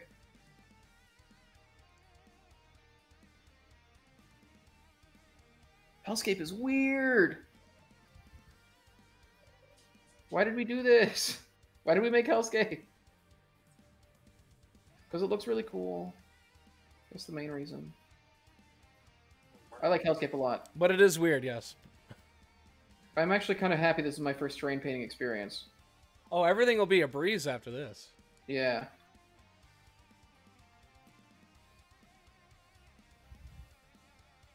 Do do do do do do. Working on the trap door now. Under the rug. What? I know.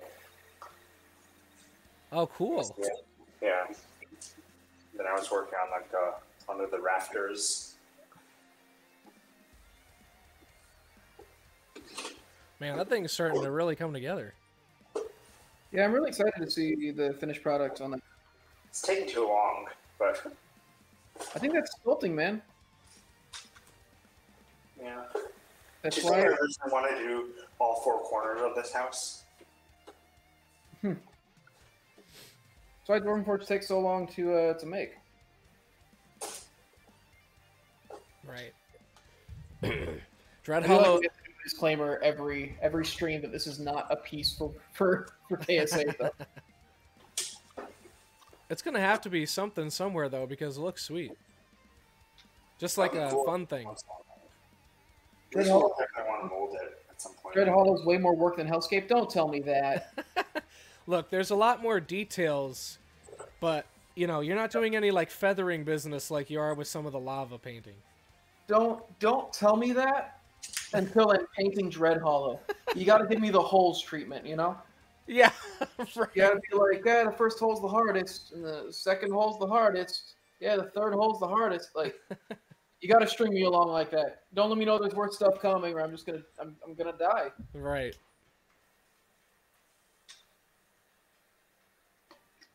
Oh. It's going to all be worth it when I get to drop this on the table on the light panels I didn't get. Yeah, but you have lights. If you want to do lighting, you can do lighting. Yeah, I do have a lamp. Just turn the lamp upside down.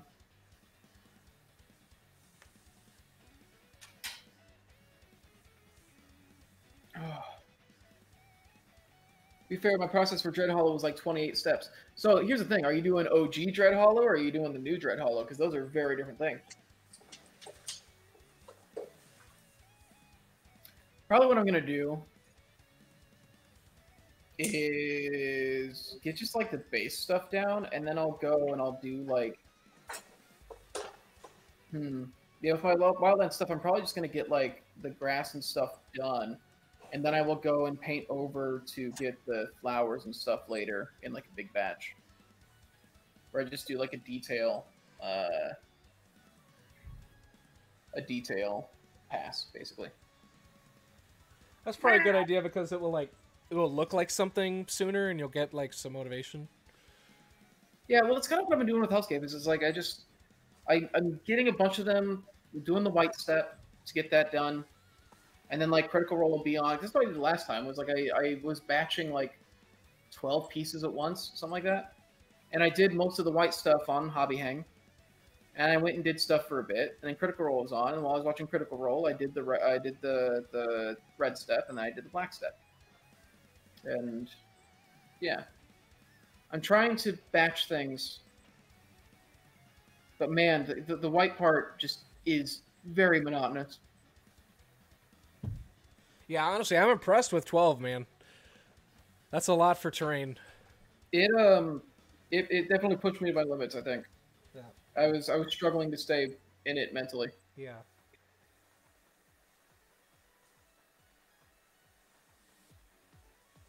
Do-do-do-do-do-do-do.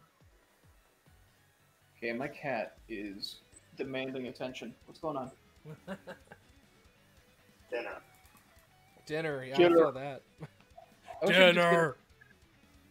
I wish I could just get another cat to keep her attention, or keep her company, but she despises other cats. Oh, really? She needs all Yeah, the attention. we had somebody bring kittens over once because they got kittens and they wanted to show us. It's like, yeah, we'll see how she feels about kittens. She spent the entire time standing in the doorway on the other side of the room, just hissing as loud as she could at them. Oh my god. Yeah, not the least bit of curiosity, not the least bit like, just immediately like, no, get those things out of here. Oh my god. Dunk is at least like when he meets a new cat or new dog or whatever, like he gets like hissy and like a little bit like grumpy towards them, but soon wants to be their best friend. But like there's always that kind of yeah. I wish she was as chill as Dunk is, man. But my other cat does not like cats, so that's why Dunk had to get a friend. Just so that you would have a cat that actually would hang out with him? Yeah, because without Chunk, Dunk kept trying to wrestle Zuli, which, you know, she's like 11 and is epileptic. Oh no. Oh. Unfortunately, cats aren't very good about communicating their medical history to each other. That's not going to work out too well. Yeah. Well, that helped her, though, getting the other Dunk. Now Dunk and Chunk are best friends, and Zuli stopped having seizures, so all worked out. I do like that it basically had that approach of like, you know what'll save the marriage? Having a kid. And, oh no, that didn't work at all. Let's have another kid to keep the first kid company. And maybe that'll fix the marriage. And then it did. Yeah, and then I just had to foster more, because I'm apparently a crazy cat lady. Yeah. You don't need to have a kid to save the marriage. You need to have the right kid. Sure. We're talking to when we had Jude in on Tuesday. They have 3 cats, and so they were just talking to Janet about cats for like 10 minutes. And we're talking about like, yeah, I think like 80% of the people in the office have cats. Well, that's like 3 seems like a small number. For you, yeah. Well, it's because I have to foster them right now. I'm fostering 3 kittens as well, so there's 7 cats total right now. That's wow. I didn't know you had kittens on you right now. Yeah. I mean, kittens I don't really count kittens as like individual cats. It's like they don't like to actually add to the cat count. They stay in the playpen and. Oh man. All right. I wouldn't count. Crazy. Oh.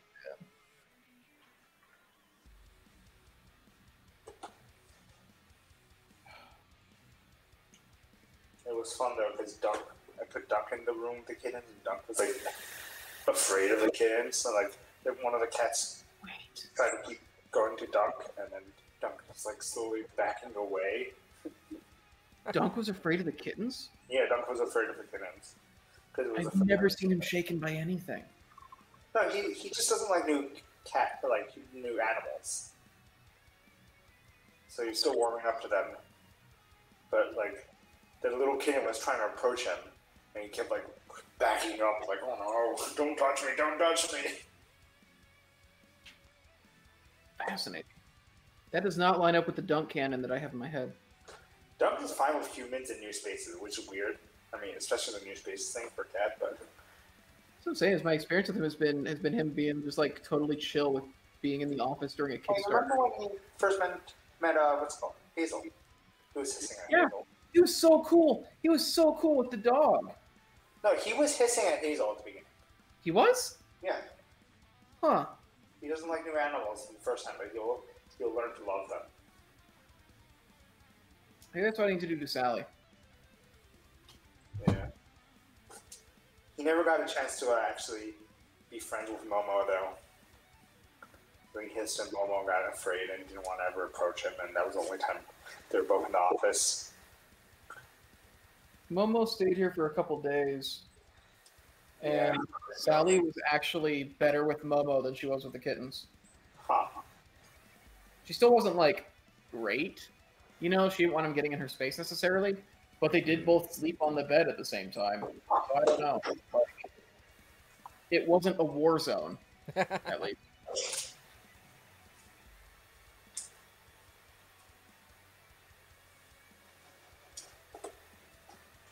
But man, she would have killed those kittens if they'd stayed here. No. What? Okay. Hamster? I don't want the kittens to get killed. Well, they didn't. It's okay. They're definitely adults Oh, by now. okay, good. 2 years ago. Okay, good. Thank goodness. Sally the Kitten Slayer. Sally the Kitten Slayer. Sally the Kitten Slayer of Kittens. Kitten Slayer of Kittens? Mm-hmm. It takes one to kill one. Sounds like a bad 90s horror movie subtitle. A horror movie where, like, the killer is just, like, a smart aleck kid. It takes one to kill one. I know you're. What am I? Dead.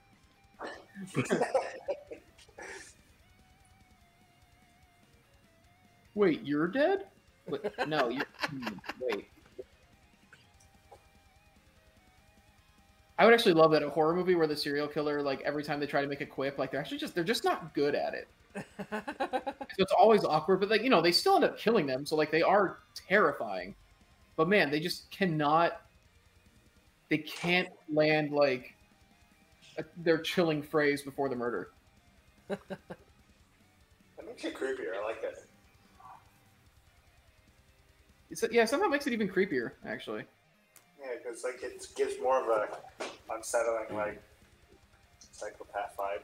Whatever. Wow, how are they that good at killing? Even if they're that bad at quips.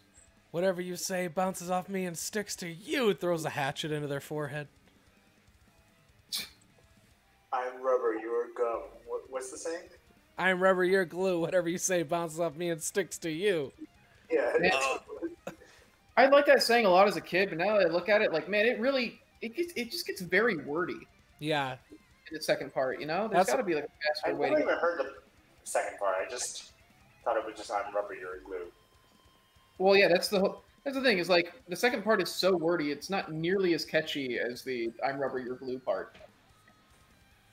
Are we talking murder? Yeah, we're talking murder. Slapstick murder. Slapstick murder. Yeah, we're talking about the concept of a horror film where there's like a serial killer, but they're not any good at like actually like delivering like a chilling one-liner. Like they always like kind of awkwardly flub it, but then they still kill them, and it's still like gruesome and everything. Like everything else is the same. It's just they're really really bad at the catchphrases.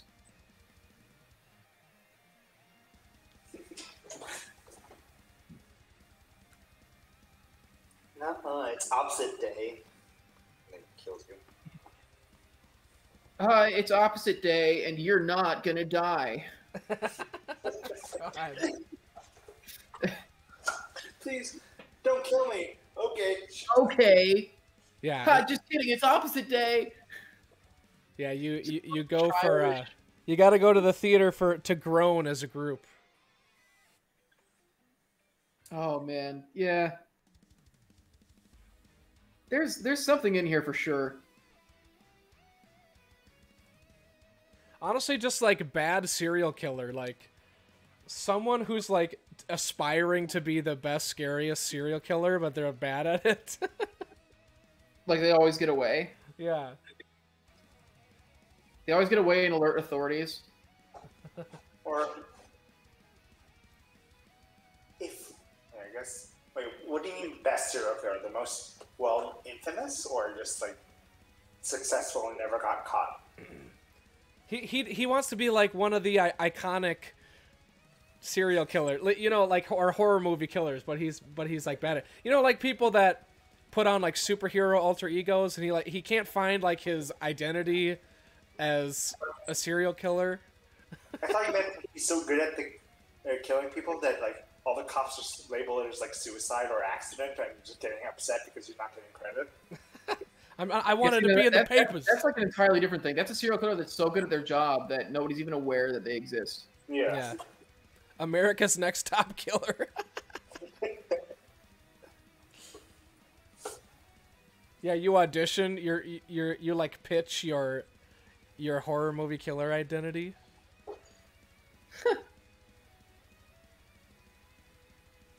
And it's still Tyra Banks. That's Yeah. Yeah, like the backstage drama is like similar. Like they're in the makeup rooms and stuff. It's literally everything is the same. Right. It's just what she's judging them on is their ability to get away with murder. But yeah, they just like when they come out on the runway, they're like these gruesome killers. they like are crying when they get kicked off.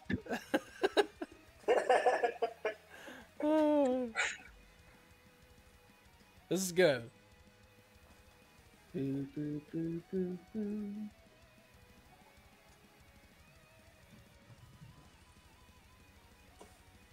Movie ends with him successfully getting noticed and getting beat up by Batman, and then finding true happiness. I did. Batman just exists in this reality TV show. Yeah.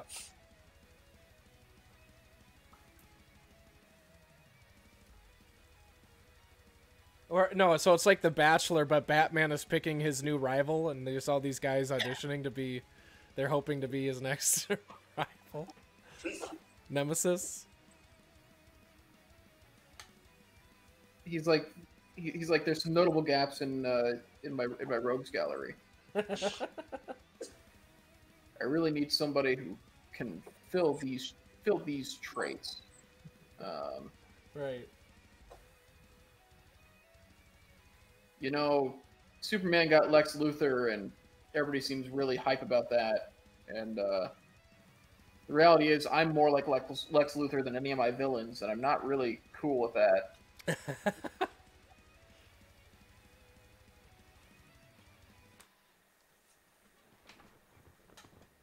guess, yeah, I could actually see... Has anybody done a take on that? Has anybody done, like, a storyline where Lex Luthor becomes, like, a Batman-style figure? Becomes, like, just the you know, the millionaire playboy who decides he's gonna be a vigilante. I haven't heard of that. I know they've played with his morality and stuff before. They've done... He's an interesting enough character. Red Sun.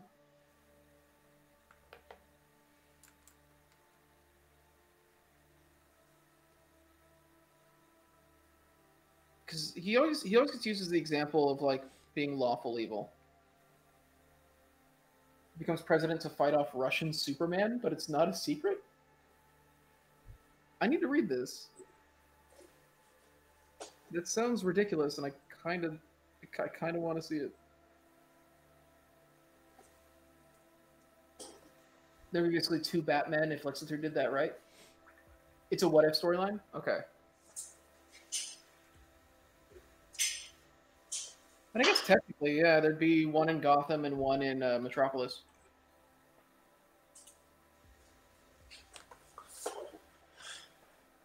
Didn't the Snyder films establish that like Gotham and Metropolis are literally like across a river from each other? So Metropolis in New Jersey? Basically, yeah. That sucks. I'm pretty sure they like show them like literally, and it's like, wait, so you're telling me, like you're telling me in Man of Steel, Gotham was like right there, and you're telling me that in all the Dark Knight movies, Metropolis was right there? Superman just didn't give a shit. Or I guess actually the Dark Knight movies aren't considered part of the same canon as the Snyderverse. Yeah, but what else? What is actually canon there? They keep changing everything. rebooting things.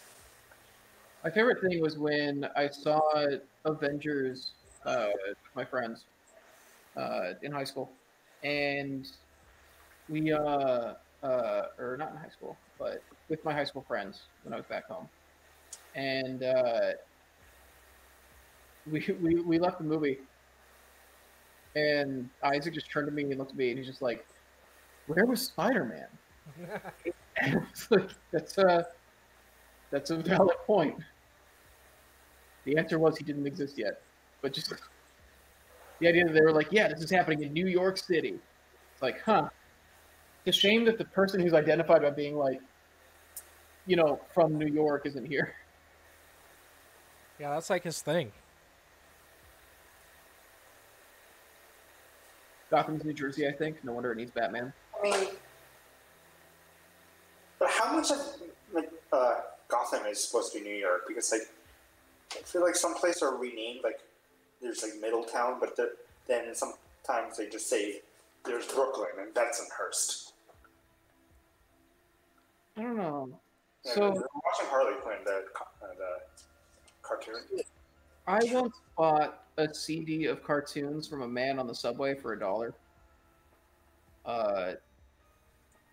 And they were not good cartoons, but it had a cutaway gag where randomly, for some reason, this is the only time they ever did anything like this in any of the cartoons.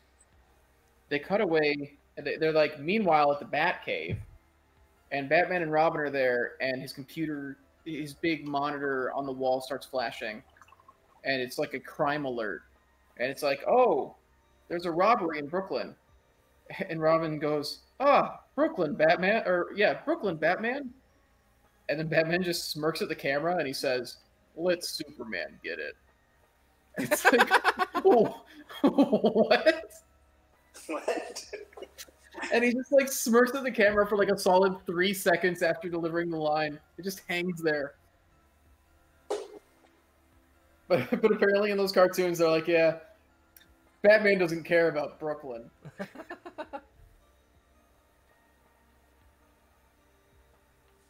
Large part of the MCU is from/in New York. MCU is based in the USA, just kind of poorly. Earth. Yeah, Marvel superheroes in the real world. DC some weird fantasy version of it. Yeah, that seems like a thing. It's just very funny to me. And then there was never any reference. So they introduced the idea that Batman actually did exist in this cartoon universe version of New York City, but they never get mentioned again at all. But what was this? What was this from? It's cartoons that this man made, I assume. It's not like canon. So just something that someone made. Yeah, I bought them for $1 on the subway. Yeah, but like, He autographed it. Oh. He autographed the sleeve of the sleeve with a blank CD in it. Signed copy. Yeah, that he wrote Puddin' on. Puddin' was the name of the cartoon character that the whole thing was about. Puddin'? It was. Joker? It's a bizarre collection of cartoons. I've showed it to a couple of my friends. They're very, very odd, but they're a good time the whole way through. Outside of the music videos are pretty bad. Like, they're just boring. The other cartoons are bad in like just very funny ways, where you're just like, why did you decide to say this? Or like, why is this how you chose to portray this character? You're expecting too much out of some guy who just made something and sold on the subway, dude. Oh no! I expected exactly what I got, and I'm not disappointed. Like, it's so good. I love it. Batman, Spider-Man? Dude, it's a great series. I'm Batman.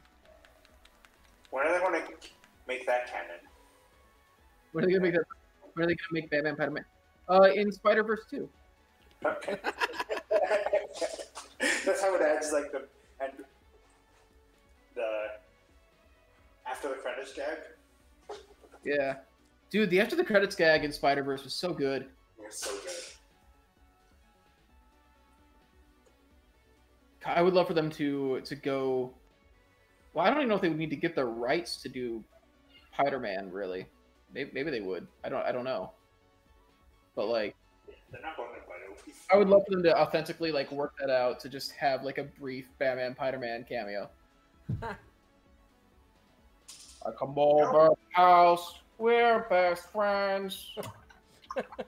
Even if it's just like as they're like panning some establishing thing, it's like on a computer monitor or something like. What a bizarre show. It has Space Dad in it. If Spider-Man made it into Spider-Verse, it would be legendary. Yes.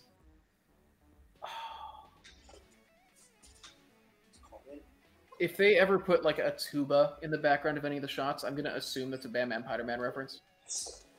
Or a sandwich. Or a sandwich is there. Or Pumpkin.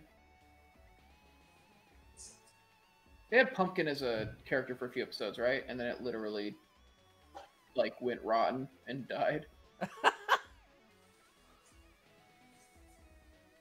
Tuba and a Pumpkin, yeah. Man, I haven't seen that show in years. That really is a classic, though. You were Was that? playing it in the office at one point. I was playing it in the office? Yeah.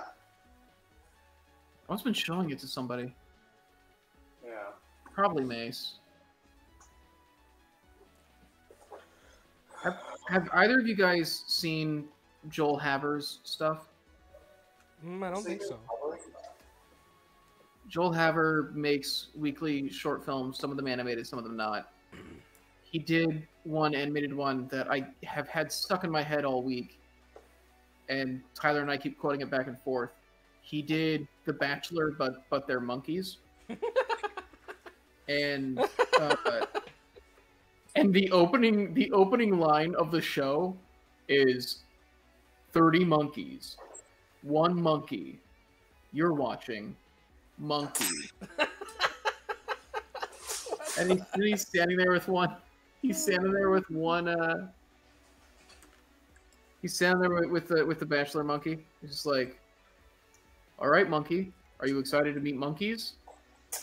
All right, here comes monkey." It's that for 2 minutes. It's absolute nonsense, but I can't stop thinking about it. That is funny. Good night, Commerce. Night, Commerce Demon. It's a good name. It's a very, very good name.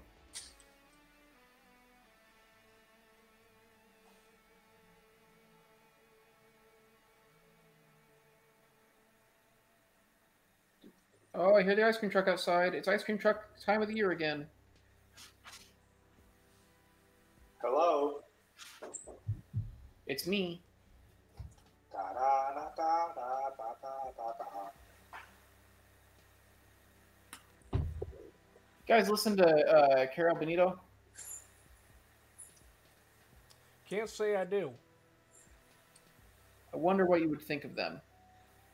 I think they're pretty cool. I've had one of their songs stuck in my head recently. Well Rested. Oh. Pretty good track. Does it give you bonus experience? Yes. Nice. It's a very good electronic music group. All right. Caro Bonito.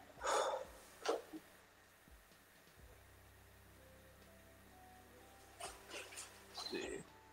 Bugsnax? Oh yeah, they also did the Bugsnax theme song. I forgot about that. I need to play Bugsnax. I haven't actually heard the Bugsnax theme song because I'm trying to stay as blind about Bugsnax as I can. What's Bugsnax? You don't know Bugsnax? No.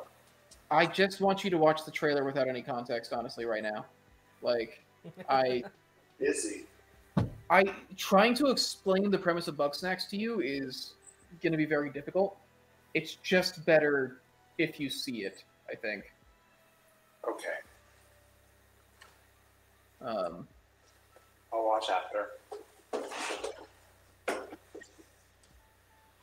Meow. Oh, Well, I suppose I we're was- at time anyway. Oh, yeah. I was playing Among Us on stream with one of my YouTuber friend groups, and my cat often meows at me and is upset when I'm streaming because I'm just sitting in the chair not paying attention to her for a long period of time. And yes, hello, I'm talking about you. And she meowed at me at one point, and I just meowed back. And like 2 seconds later, I just hear, Chris, you're not muted. I'm like, well, all right. Good to know. Funny. does it matter? Like, In Among generally. in Among Us, you're supposed to be muted. Oh yeah, I forgot about that. Yeah. Play that once. But also, it mattered because I was meowing because I didn't think anybody could hear me. Oh, I see what you're saying. Yeah. Yeah. Oh, she's yelling. Well, Sally's right. We're a little over time anyway, so. That wasn't even Sally that time. That was Toby's cat. Oh, that was. Sally's not meowing. She's busy walking. Oh, she jumped off the table. I thought she was going to try to eat the cheese. All right. That was a quick Man, one. I want to eat some cheese. Don't eat cheese. Eat bacon. Well, hey, so next week there's gonna be the first ever just hobby hang, no hamster. Wait, what? I'm out of Oh, town. right. Aren't both you and Mace going to be out of town? I think you're right, actually. Yeah. Mace is still out of town. Do we just need to, like, cancel the hobby? What are we going to do? You could just, you two could just have a cat stream. Yeah, just like have all the cats fight each other. That's not how it works. That's not. Chris's Either kitty one corner? can say that. We'll do Chris's kitty corner, and it'll just be... Chris's kitty corner. There you go. You have one cat. We'll just do a hangout stream where it's just whoever in the office has a cat and wants to be on stream. Like we won't even be hobbing or anything. We'll just be like holding and petting our cats. I'm just going to put the camera in the kitten playpen, and you guys can just watch that. Pretty good. Yeah. Yeah, well, I'll have to think about that because I didn't think about the fact that Hamster is also going to be gone next week. We have so many people gone at once. I think that was all just I think coincidence. Casey's also going out of town. Like, Well, that's like right when, everyone's getting vaccinated and no one has like done anything for how long, obviously, and so the first people are taking the first chance. now it's becoming everybody's taking their trips now that they're fully vaccinated. It's just making it more apparent that no, it's just that I never have plans. Like, I didn't have any plans until my dad invited me on his, normally it's just his friend's fishing trip. And I was like, all right. Man. Gone fishing. Gone fishing in You need to wear one of those Ottertail Lake in Minnesota. You need to wear one of those hats that are like weird fishing hat. It's like,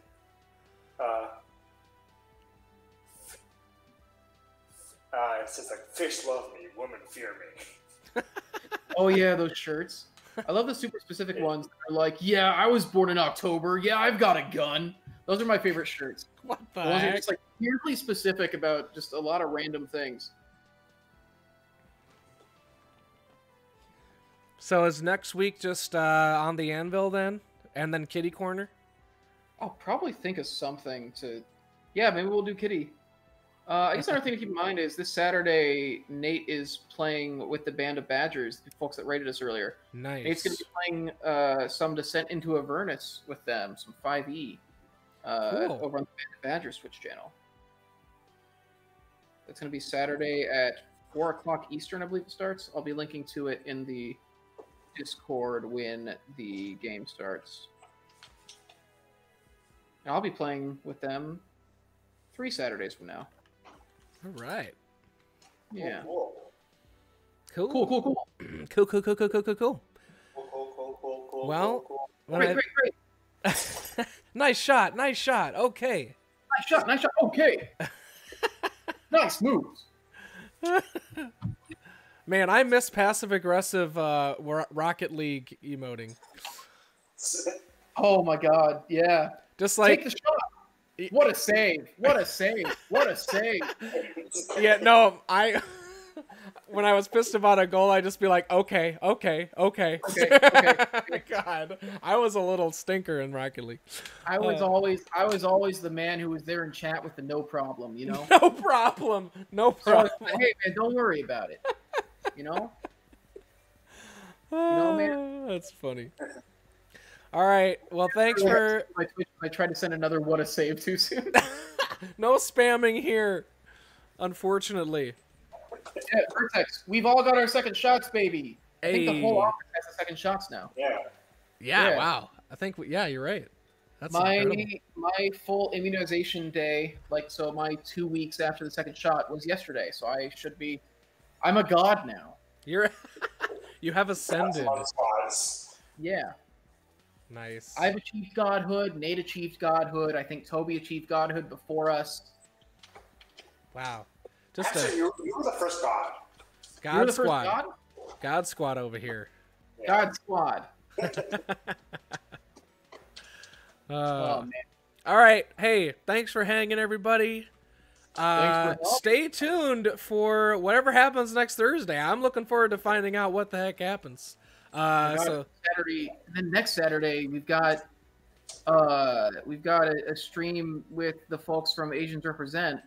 Oh, cool. Doing a charity stream for Karator that we'll be announcing more information about soon. Awesome. How about that as well? We'll look out for all that jazz, and we'll see you next time. Have a good night. Here comes God.